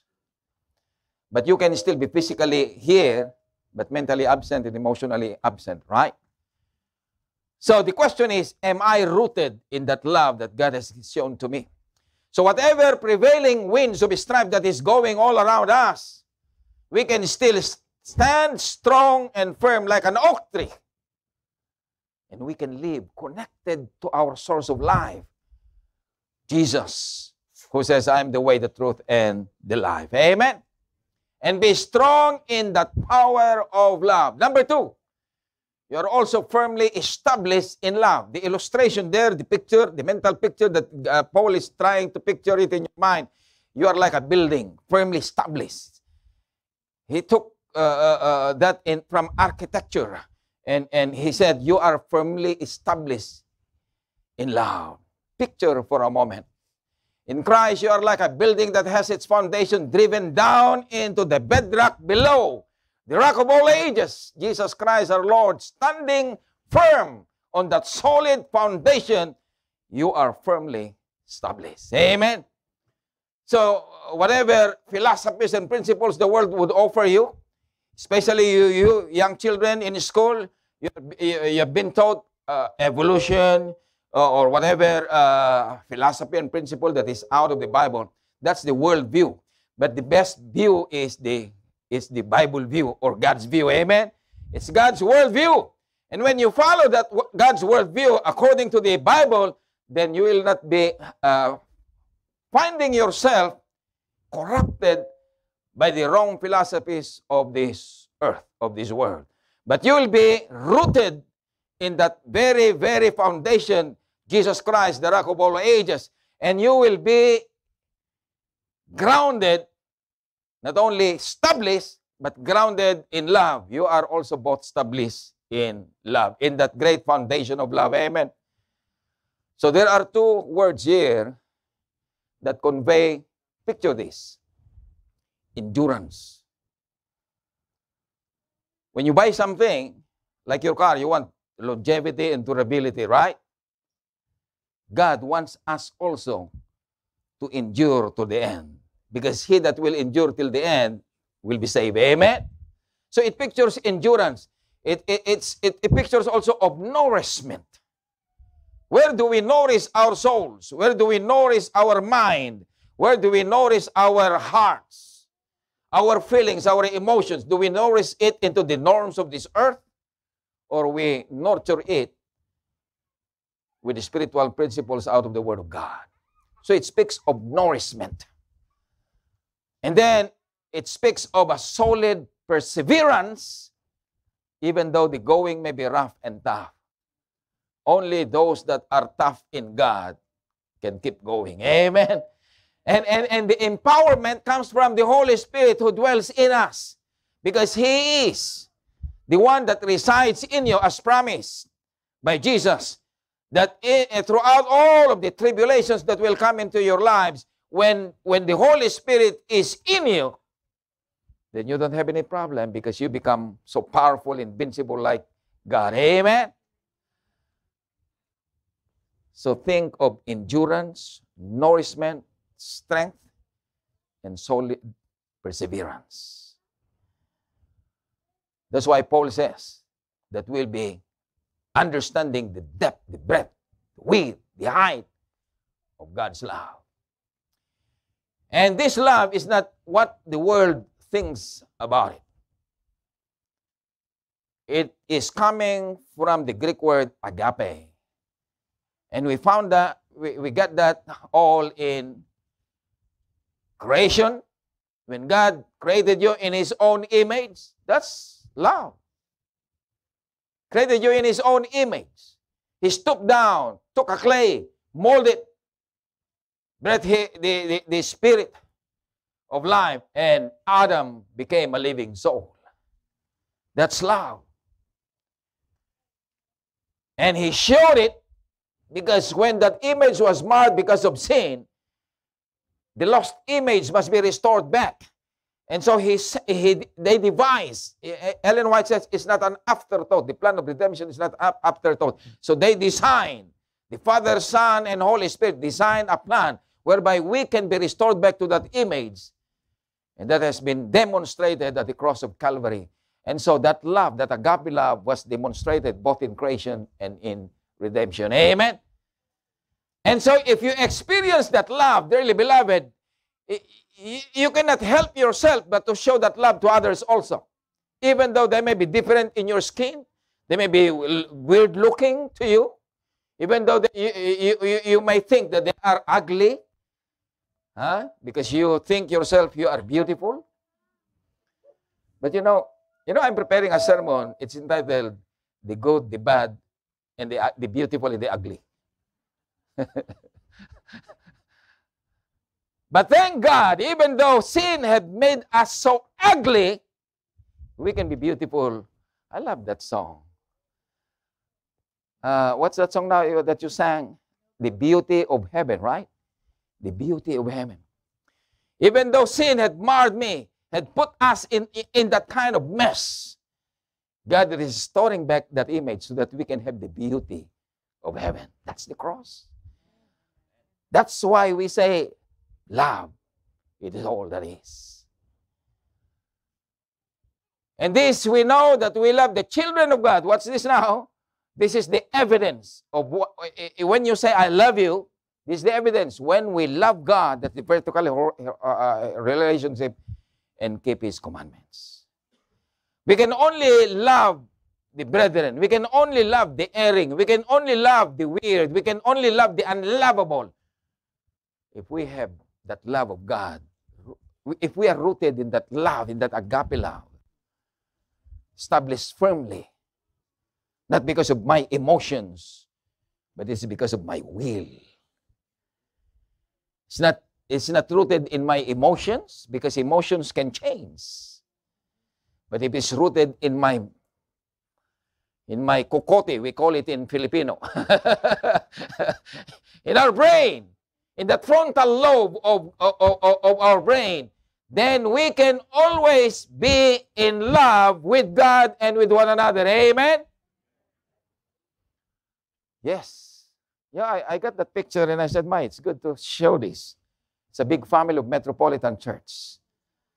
And the question is, are we really in love with each other? The way we are in love to God who first loved us. Think of this. Agape is the love word for absolute, what's this now? And self-centered and brutal sacrifice. I quoted that from an Adventist preacher. Love word, the agape, it comes from that love word for absolute and self-centered, brutal sacrifice. And where can we find that brutal sacrifice? What is the epitome of that brutal sacrifice that God has come to seek and to save that which was lost, and you and I was lost? It's the familiar text that we know ever since we are a child. For God so loved the world, right? That he gave his only begotten Son, that whosoever believes in him should not perish, but have everlasting life. You fathers, have you seen your wives so sacrificing in their love? I saw my wife. The first baby that we have, Brian. She would be awakened in the wee hours of the night. And so I said, well, probably I can help you.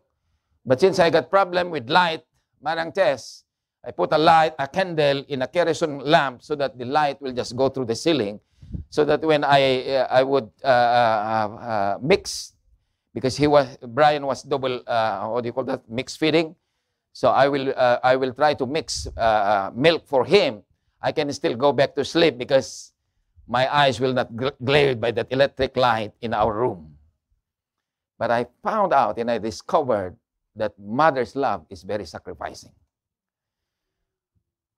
It reminds me of my mother. We are a poor family. And when we eat tuyo, you know tuyo, right?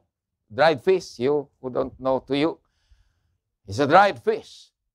And so when the number of the tuyo is not enough for us, he would sacrifice her share and give it to the one that is lacking. That's the mother's love. How about the father's love? Go to Ephesians chapter 5. The father's love must be like Christ also, who sacrificed himself for the church, right? The bride of Christ. So if the mother is sacrificial love, the father is also a sacrificing love. Amen? Praise the Lord. Praise the Lord. Consider this for a moment. Agape is love emanating from the choice of the lover alone. Do you believe it? Agape is love emanating from the choice of the lover alone. The agape is never caused by the object of love. I don't know, with Jenny and Brian, when Brian loves Jenny, probably it's because Brian, in his mind, he willed and he chose to love Jenny even though Jenny was not loving him yet, right? Just think of your relationship. Did Brother Adi love Sister Modope because Sister Modope loved him already? No, that's why we have courtship, right? That's why we need courtship. That's why if you go to the book of Hosea, in the Living Paraphrase, it says that I will bring you again to the wilderness and court you there. God says. What happened in the wilderness with the children of Israel? In the wilderness, there was rumbling, there was murmuring, there was grumbling, there was everything, you name it.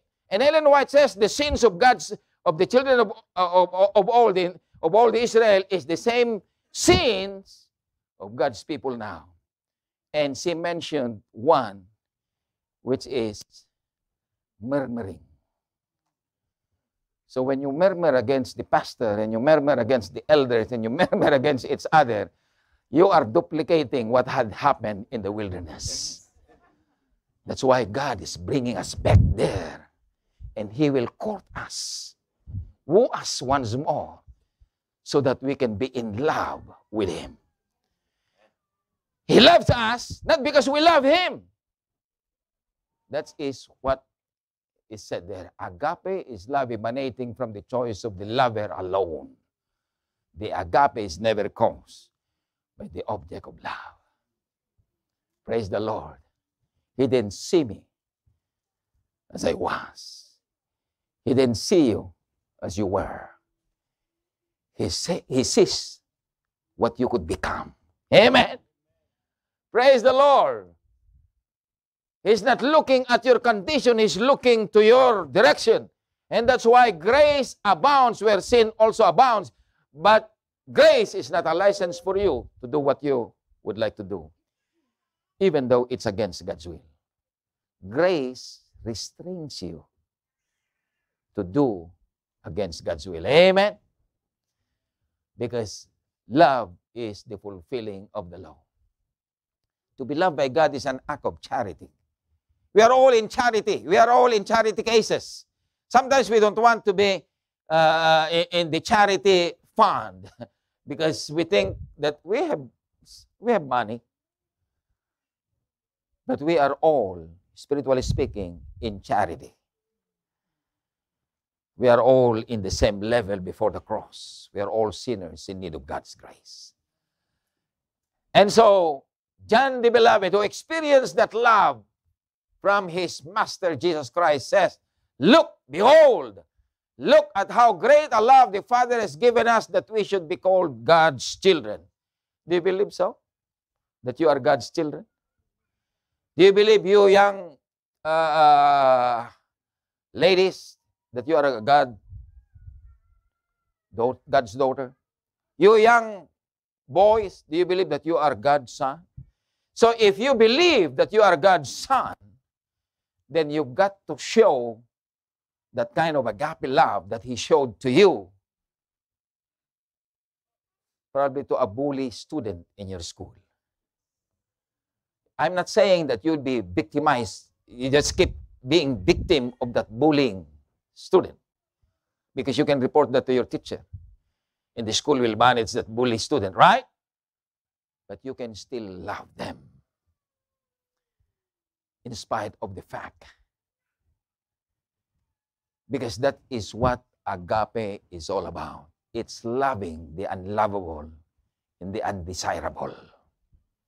That is the kind of love that God had shown to us and to each one of us. And so today, as Tiara will sing, if that isn't love, think of how God has loved you so much. If that isn't love, come on, Tiara. Shara, huh? Shara, okay. Shara. I didn't know that you are loaded for today, but it's good you took that challenge when I asked you to sing this song, If That Isn't Love. I would like to sing it myself, but I'm not a singer, Sister Zim. And so I asked her to sing. And think of what God has done, if that isn't love.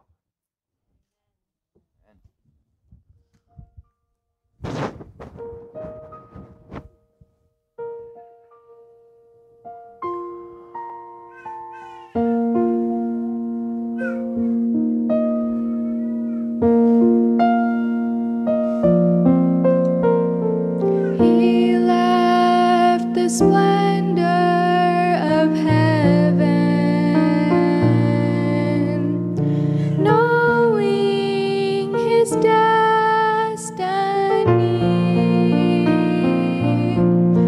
was the lonely hill of Golgotha, there to lay down his life for me.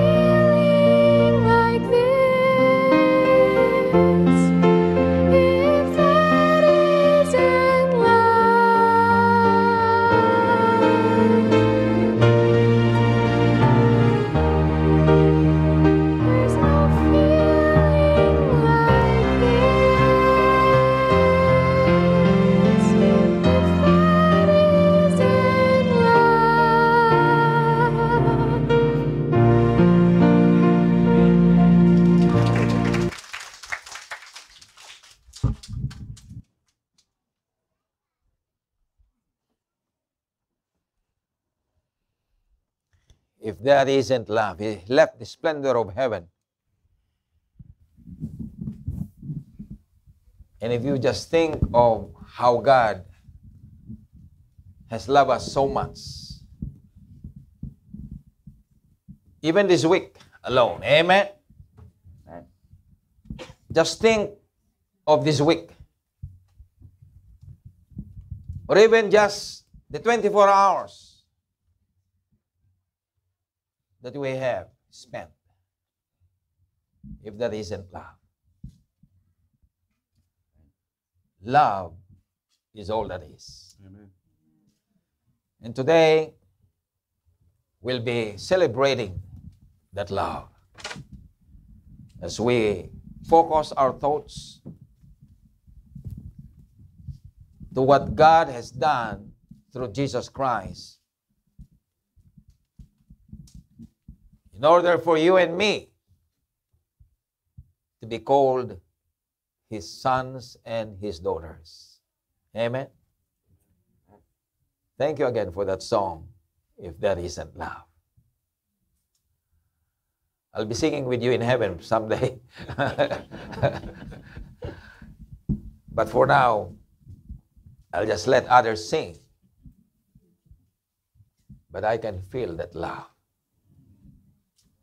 That's the challenge for each one of us. Because it says there, you are rooted, firmly established, rooted, established, or grounded in the King James Version. And the third word is the agape love. Grounded in that agape love. Show it, dearly beloved. Show it to anybody. But let it first be shown in your home. Because charity or love begins at home. In your relationship as husbands and wives. In your relationship, children to your parents, and parents likewise to your children. Then when we come to church, we can transpose it, translate it with one another. Amen? Because love, it is all that is. So we'll be welcoming you to the table of the Lord. And as we welcome you to the table of the Lord, we would like you to focus, think of that love as we will be going through all of the details of this service until we partake of the bread. And in the partaking of the bread, think of that love again.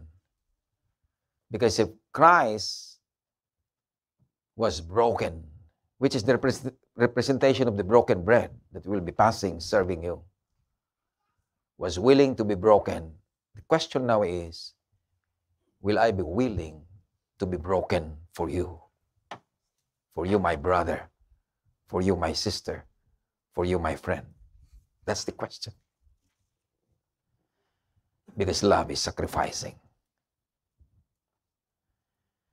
And the wine that we'll be drinking, the fruit of the vine that we'll be drinking, speaking of the blood of Jesus Christ. Because without the shedding of blood, there is no remission of sin. And may you be covered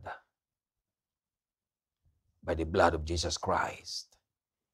And may you be in that blood-stained banner of Jesus Christ.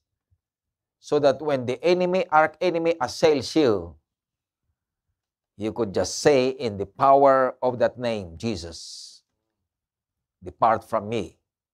You, Satan, get thee behind me.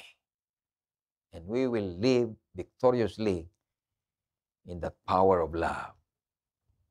Rooted, grounded in love. And we can show it to others. Amen. I will be reading from 1 Corinthians chapter 11, and it starts on verse 23.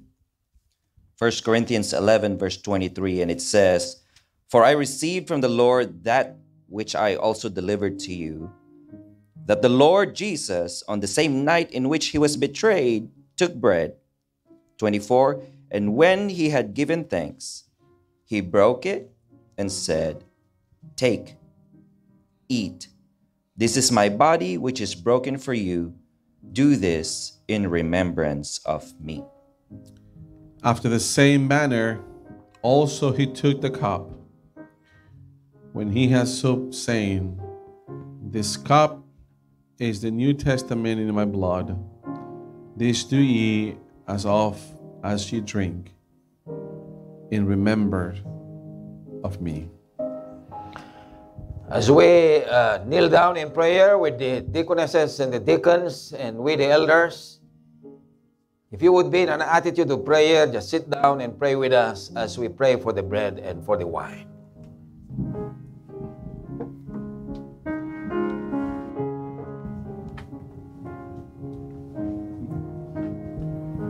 Bread first.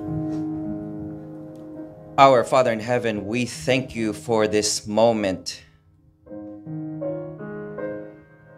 In a world that we live in where we hear about balloons and trains derailing and all sorts of chemical things being poured around. In a world we live in where our jobs take our toll in our minds, where school takes the toll of our minds, where rumors and wars and rumors of wars get us preoccupied. Yes. We pause at this very moment to remember what you had done for us. Amen.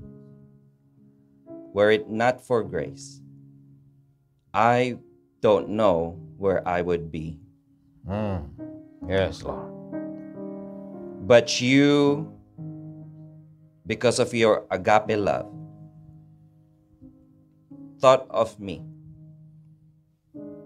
And though your body, which is symbolized by this bread, was stripped off the flesh, was hit with lashes,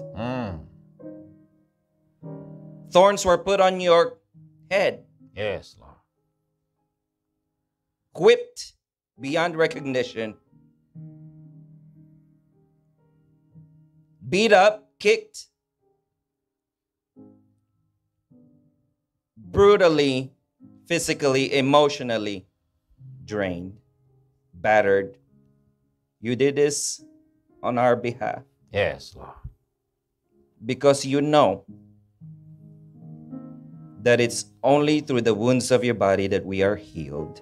Amen. We thank you for the healing from above.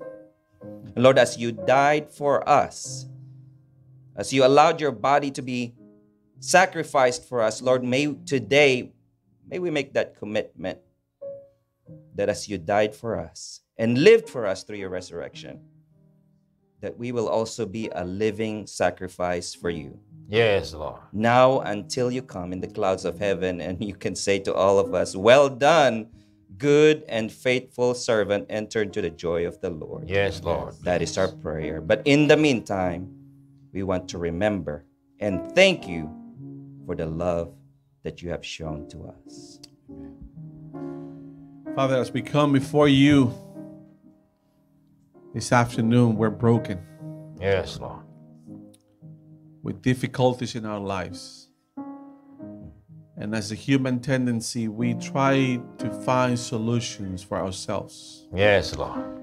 But where do my help come from? My help come from the Lord. Yes, Lord.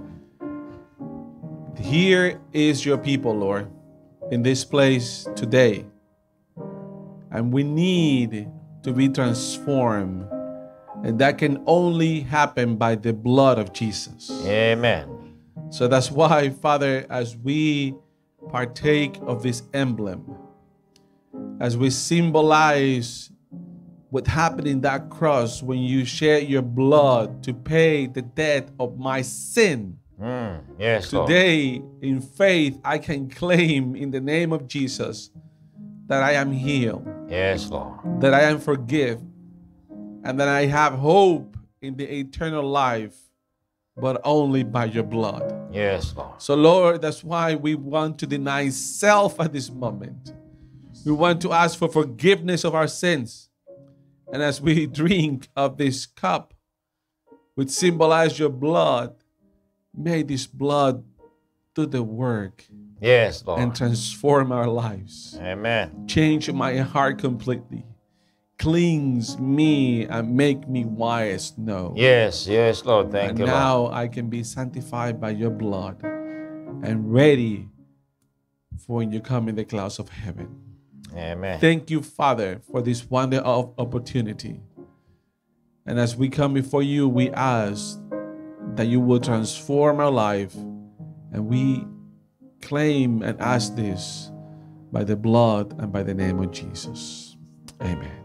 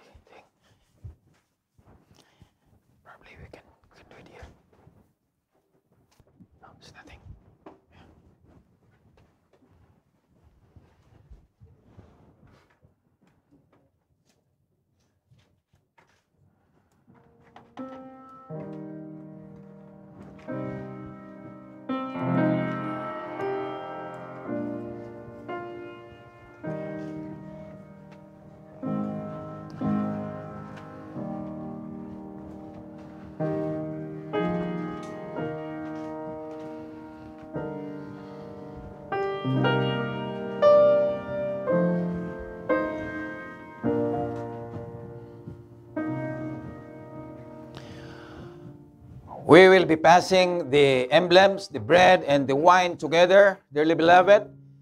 So hold it. When you are being served, hold it because we'll be partaking at the same time. So we'll be serving first this row. The deacons here too would be serving you then we will come to you. And the same way, the first row will also be served. Then after that, we'll be coming to you. And whoever is done first, you can help each other.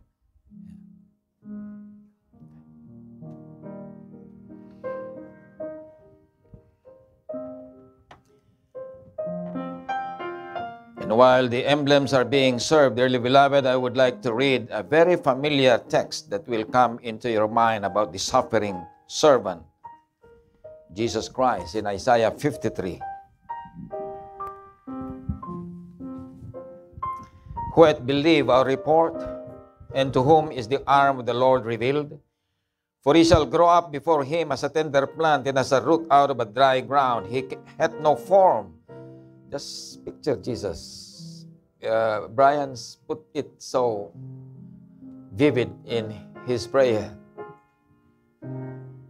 He had no form nor comeliness, it says here. And when we shall see him, there is no beauty that we should desire him.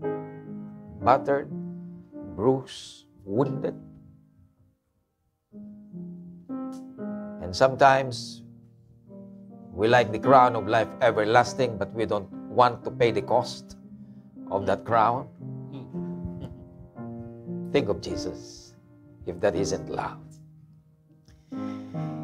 He is despised and rejected of men, a man of sorrows and acquainted with grief. And we hid, as it were, our faces from him. He was despised, and we esteemed not. Surely he hath borne our griefs and carried our sorrows. Yet we did esteem him stricken, smitten of God, and afflicted. It's because of you and because of me. All by his grace. Because love is all that is. But he was wounded for our transgressions. He was bruised for our iniquities. The chastisement of our peace was upon him. And with his stripes, we are healed. Amen. Could be physically, emotionally, but above all, spiritually. All we like sheep. So it includes everybody. All. We like sheep have gone astray. We have turned everyone to his own way, and the Lord hath laid on him the iniquity of us all. So if you have been served by that bread now and by that wine, try to meditate the significance and the meaning of what you are holding, if that isn't love.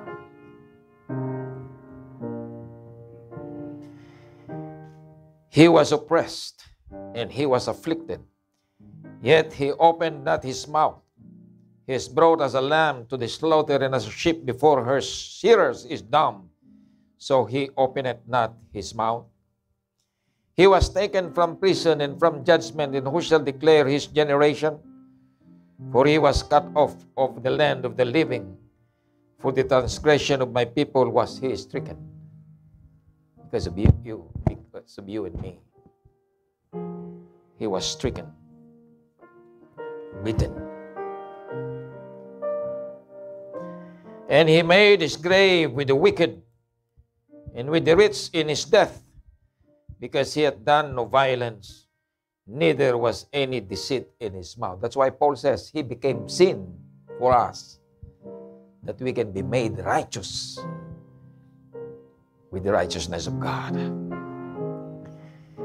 Yet it pleased the Lord to bruise him. He hath put him to grief. When thou shalt make his soul an offering for sin, he shall see his seed, he shall prolong his days, and the pleasure of the Lord shall prosper in his hand. Watch this now. As you are holding and as you are about to receive the emblems, this is very comforting here, because he said, he shall see of the travail of his soul and shall be satisfied. Picture Christ at the cross. Two thieves, right? One thief didn't change, because in one of the accounts in the Synoptic Gospels, both of them were joining the crowd. You know, sometimes it's easy to join the crowd, but watch what you are, where you are joining, or what you are joining. But then, one account says that the thief rebuked the other thief and said, "This man is not like us. We are here because of our wickedness. We are here because of our evil deeds. We are here hanging on the cross because of what we have done. But this man," he says to his fellow thief, "has no sin at all to be here with us hanging on the cross." If that isn't love. If that isn't love. And he repented. Right there and then. He said, "Lord, remembers me when you will be in paradise." And God promised paradise. I forgot to tell you, Sierra. Did I pronounce right your name? Sierra? Sierra. Because the writer of that song is not an Adventist believer. He said he took him paradise. He took him to paradise. But biblically speaking, that was wrong. That's why we can insert, when you next sing it, you can say, "and he promised him paradise." It's my fault I didn't tell you that. Because that's what the Bible says. When a person dies, he goes to the grave, right? It's only the second coming when he will be resurrected. So instead of him, in that hymn, he took him paradise, we say, he promised him paradise. Praise the Lord. Two thieves at the cross, signifying you and me. Which thief are you at? Are you with? The repentant, confessing thief? Or the stubborn, wayward, hard-headed, hardened thief. Think about it. And Christ promised him paradise, if that isn't love. He saw the travail of his soul right there and then. And probably I would go even backward. He saw the travail of his soul also when the Roman centurion said,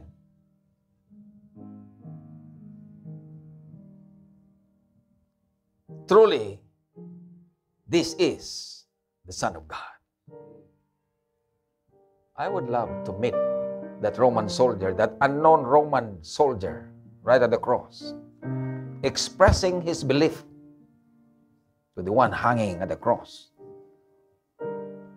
He pierced his side, but he said, truly, this must be the Son of God.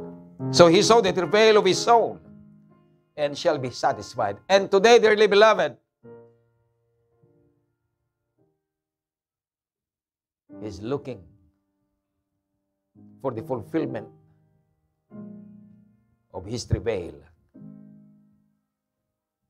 And he will be satisfied when we come renewing our faith and our commitment, dedication, consecration to him, that we will serve him the rest of our lives. He see the travail of his soul and shall be satisfied. That he can see Metropolitan Church not only loving him with all their hearts, with all their soul, and with all their mind, but loving each one as a church family. Whether you be a Filipino, whether you be a Hispanic, whether you be a Burmese, whether you be a Karen, whatever race you are at, we can be like Jesus. And he can see the travail of his soul when we come to him, renewing our lives to him, our faith in him, our love to him. Because it's only through him that we can be rooted, grounded, firmly in that love. He first loved us by giving his life at the cross. Think of it, if that isn't love.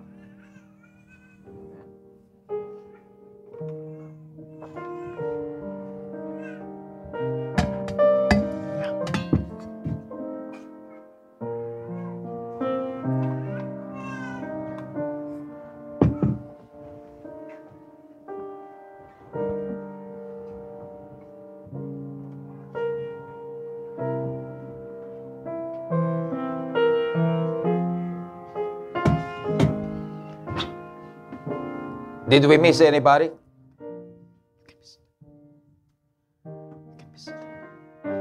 Did we miss anybody? Jenny? Okay. We don't want anyone to be missed, especially if you really would like to be a part of this. Amen? Because he said to Peter, if you don't have any part of me, then you have nothing of me, he says. It's nice to be aligned and be connected with that power of agape love. Amen? And it will make you a better husband. It will make you a better wife, a better mother, a better father, a better child of God, a better child to your own family, blood family, and a better child in God's family. Think of how he loved you that much, providing everything, the basic needs of life, the protection and the care, your career, your profession, the air you breathe, the clothes you wear. Well, you might say, I got a good paying job, Pastor, so that's why I got a nice dress.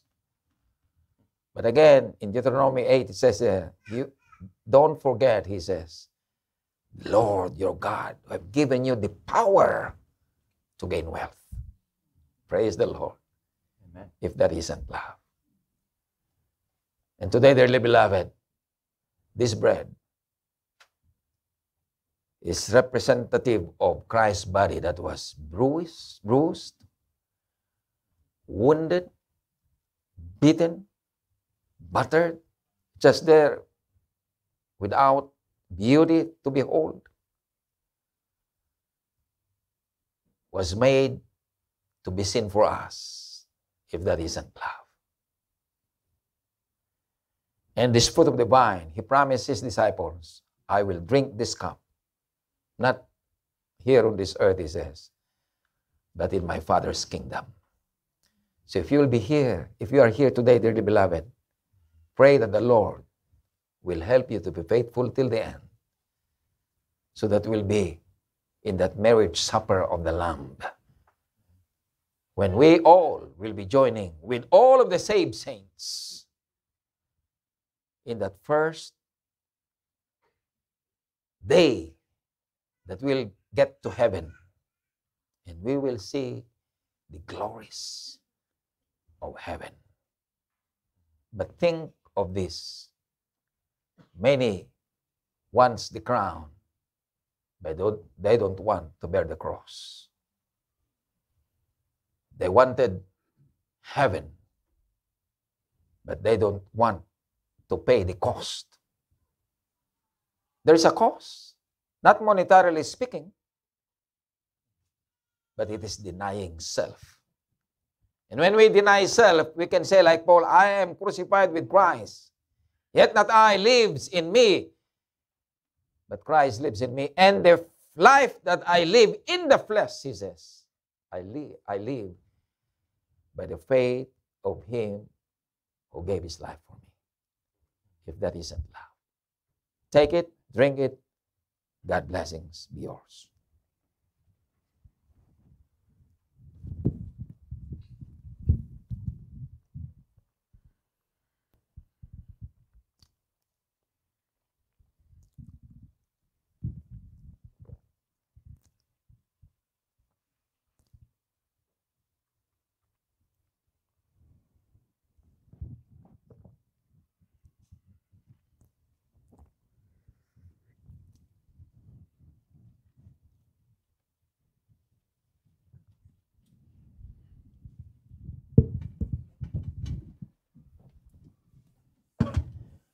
While take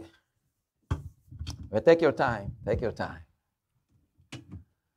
While the cups are being gathered, if you wanted to share a testimony, we'll be having the testimony time as we will be gathering the cups. So don't rush, take your time. The deacons will be waiting for you if you are not done. Take your time.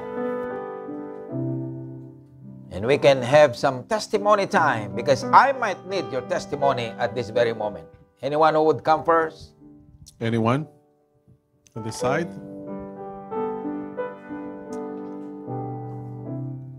Anyone want to share a testimony for today? Praises of God, the great things that God is doing in your life, to praise his name for his goodness, his favor upon you. I just want to praise the Lord for answering my prayer. Just this morning, my husband is out of country. And so this morning I was praying to God. I said, Lord, I would like to participate in the feet washing, not just for the emblems. What do I do? Please, show me what to do. And then this morning, our sister Swada sat down beside me. And of course, the man left, for the other room. And so I turned to her and I said, Sister, would you like to participate in feet washing? And she said, yes. So God is really love, because he answered my prayer immediately. And I praise him for that. Amen. Thank you, Sister Sin. God bless. Anyone else? Anyone? Okay, Tosin. for protecting us everywhere we go. Amen. Amen. Amen. Amen. See? Amen. Amen. Sweet, short testimony of God's power. Amen. Amen. Amen. Praise the Lord. See, you can just say a few words, simple things of His goodness. Anyone else? Thank you, Tosin. Anyone else? Don't be shy. Don't be shy. Just raise your hands and we'll bring you the microphone. If not, that's fine. We understand the joy that is in your heart as you also praise His name by participating in the emblem. God. Loving us even though we don't deserve it. Amen. Amen. Loving us even though we don't deserve it. Anyone else? The children are waiting. My brother.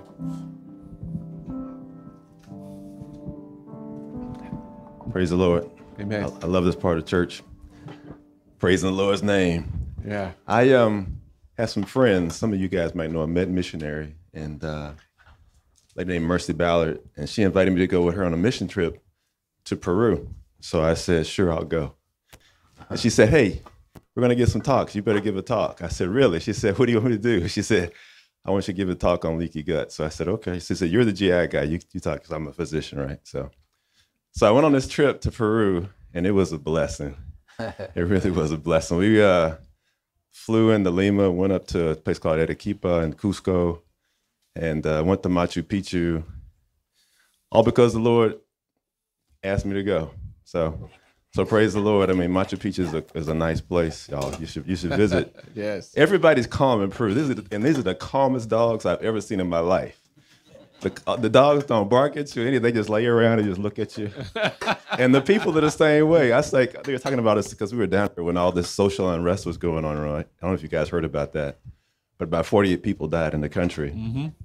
But the Lord kept us one step ahead of all the trouble. Because my sister was telling me, Bill, you shouldn't go. I said, I'm going to go.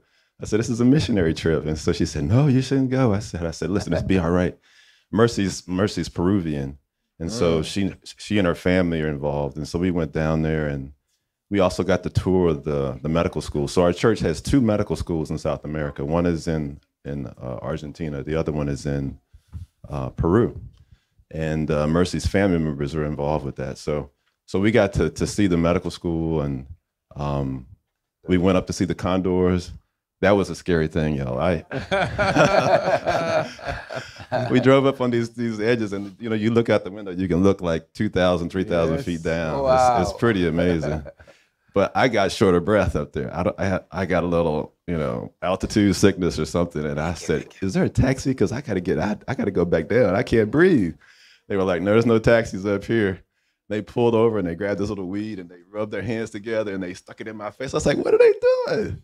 And they were giving me all this stuff so I could breathe. But I made it over the mountaintops because the mountains are higher than the Rockies. So Denver is about 5,000 feet. These are like 11,000 feet. Wow. And so I don't know how, I didn't know if I was going to make it. My fingers are turning blue and stuff. I was like, oh, Lord. I said, we got to get a taxi off this mountain. They said, no, you just got to do this and you'll be okay. I said, okay. So we went there. We saw the condors. It was a blessing. We went to a couple of churches of our churches down there. And we gave talks at the churches, and it was just a blessing. One of the best trips I ever had. So praise the Lord. Amen. Amen. Praise Amen. God. Amen. Praise God. That is signifying that we are one family in Jesus Christ. Yes. Whether here in Peru, anywhere, God is calling His people. Amen. Thank you, brother, for that. Anyone else? Rami? I praise the Lord for His sustaining, for His sustaining grace, because as I look around,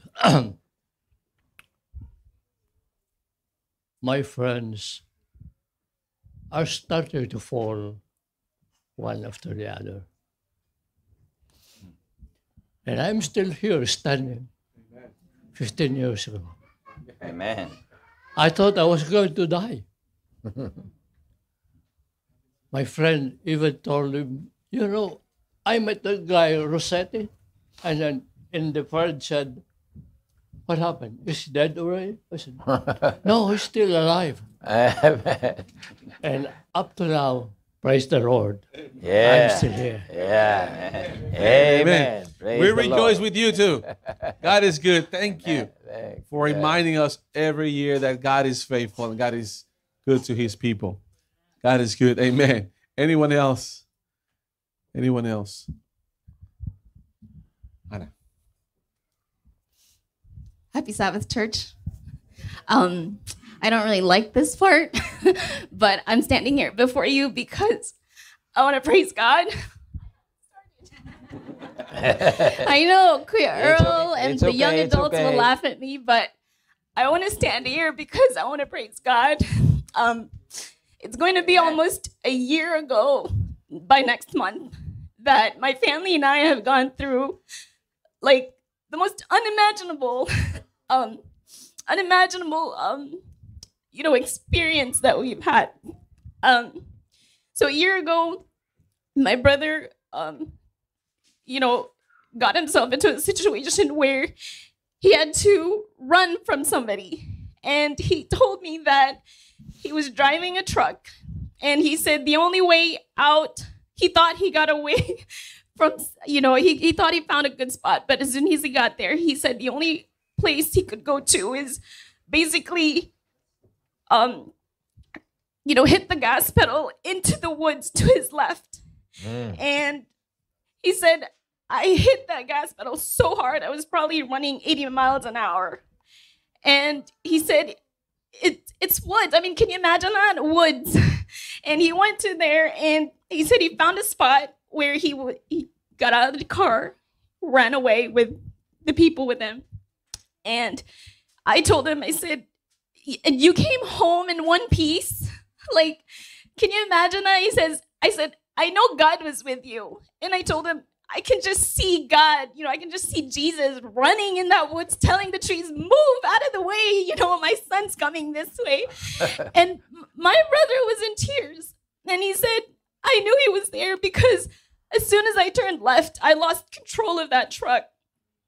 And for some reason, the steering wheel was just moving left, right, And anyway, a few days later, we got a hold of the right people and we found this truck, and the cops told me that it's unbelievable because there was no dent in the truck.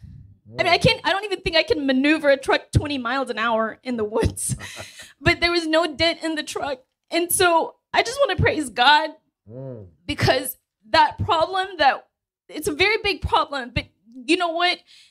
God, it's almost like God pressed delete and that didn't even occur, And so I just want to praise God. I just want to stand here before you and tell you that God is good. Amen. And all the time. This ordeal happened in a week. It was the longest week in my life. It was like I cried every night. But as I went through it, I knew that I had to trust God. And so I told him, God, this didn't catch you by surprise. But I know you have a plan, and I'm just going to sit here and watch it unfold. And so I prayed and I prayed. And like I said, God's answer was more than what I could ask for. And so I just want to thank God for all the good things that he has done for me. Amen. Amen. God is good. All the time. All the time. God is good. We have time for a couple more testimonies. Anyone else? Bronze.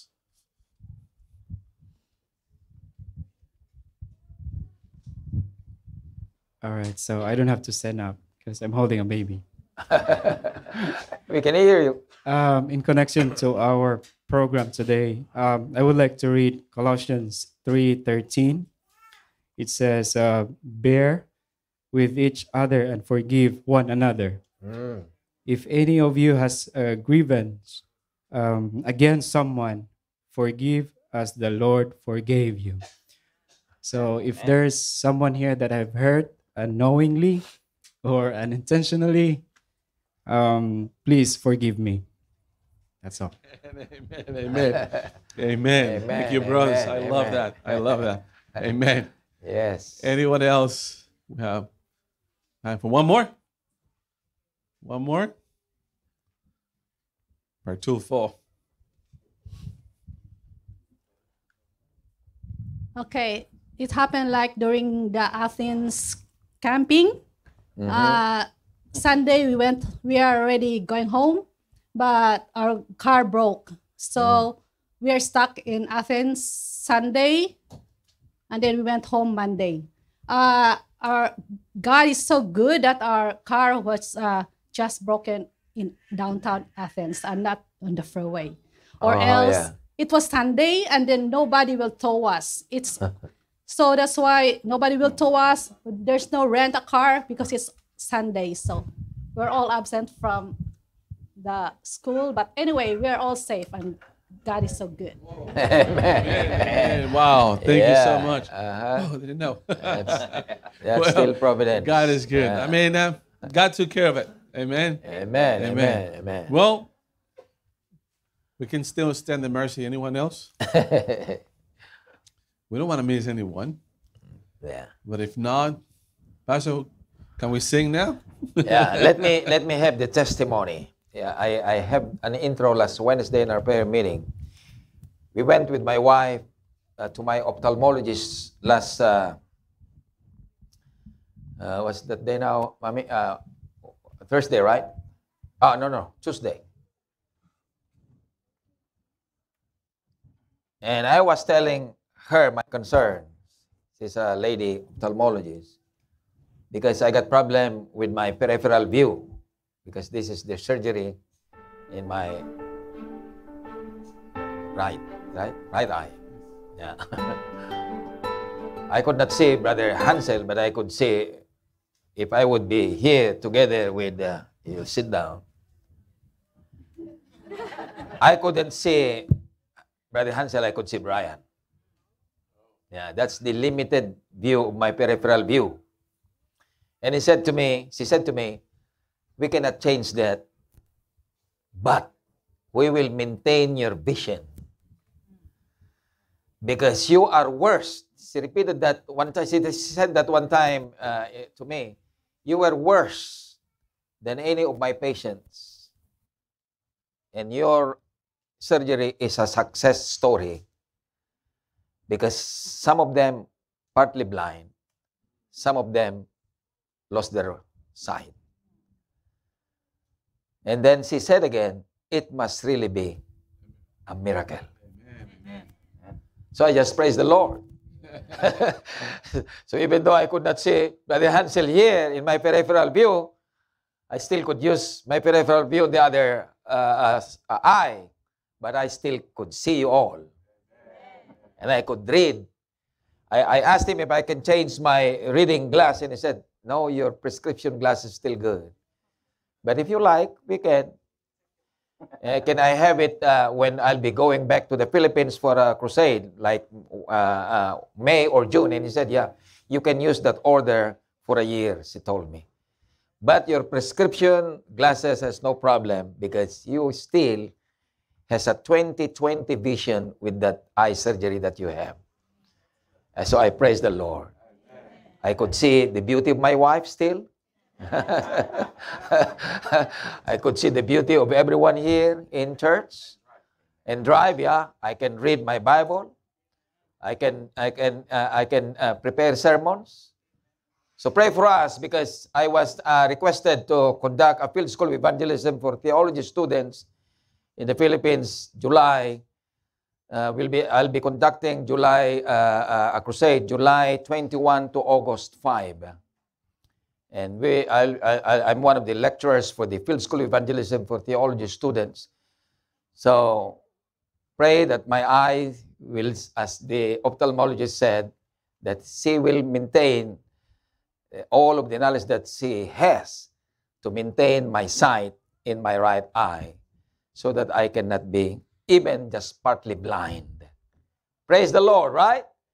Well, even just partly blind, that's already okay with me. But if it's not partly blind, it's all 20/20, even without this, with the surgery. Praise the Lord. Because it will be different when we will be in the Philippines because it's hot in the Philippines, right? So I don't know how it will change the temperature with my eye. But again, she told me, What do you name?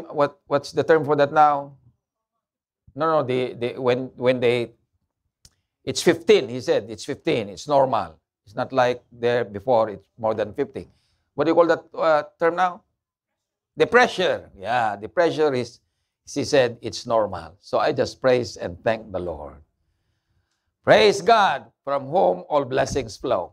And so today, I believe you can join everybody, the ones that have said their testimonies and the unspoken testimonies today, to sing that song, Because He Lives. Amen. That last chorus, chorus in that song, Because He Lives. Let us all sing together.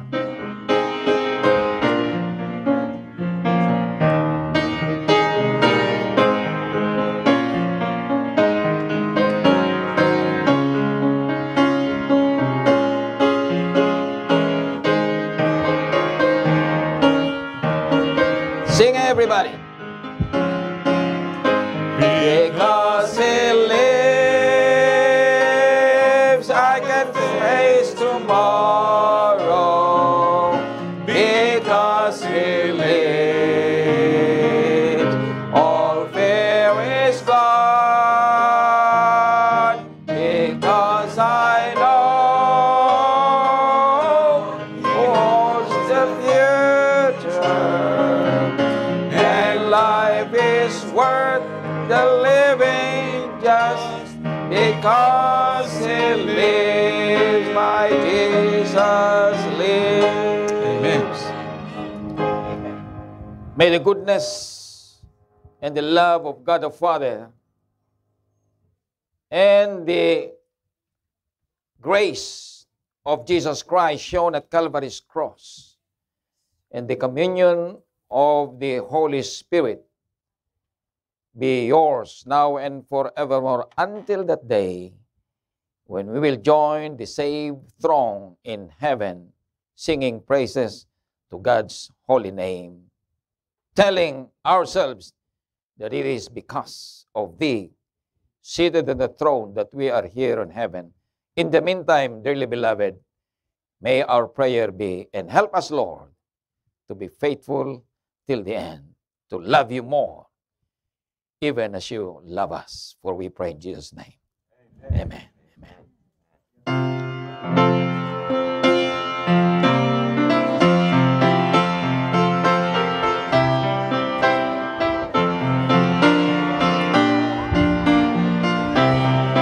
Thank you.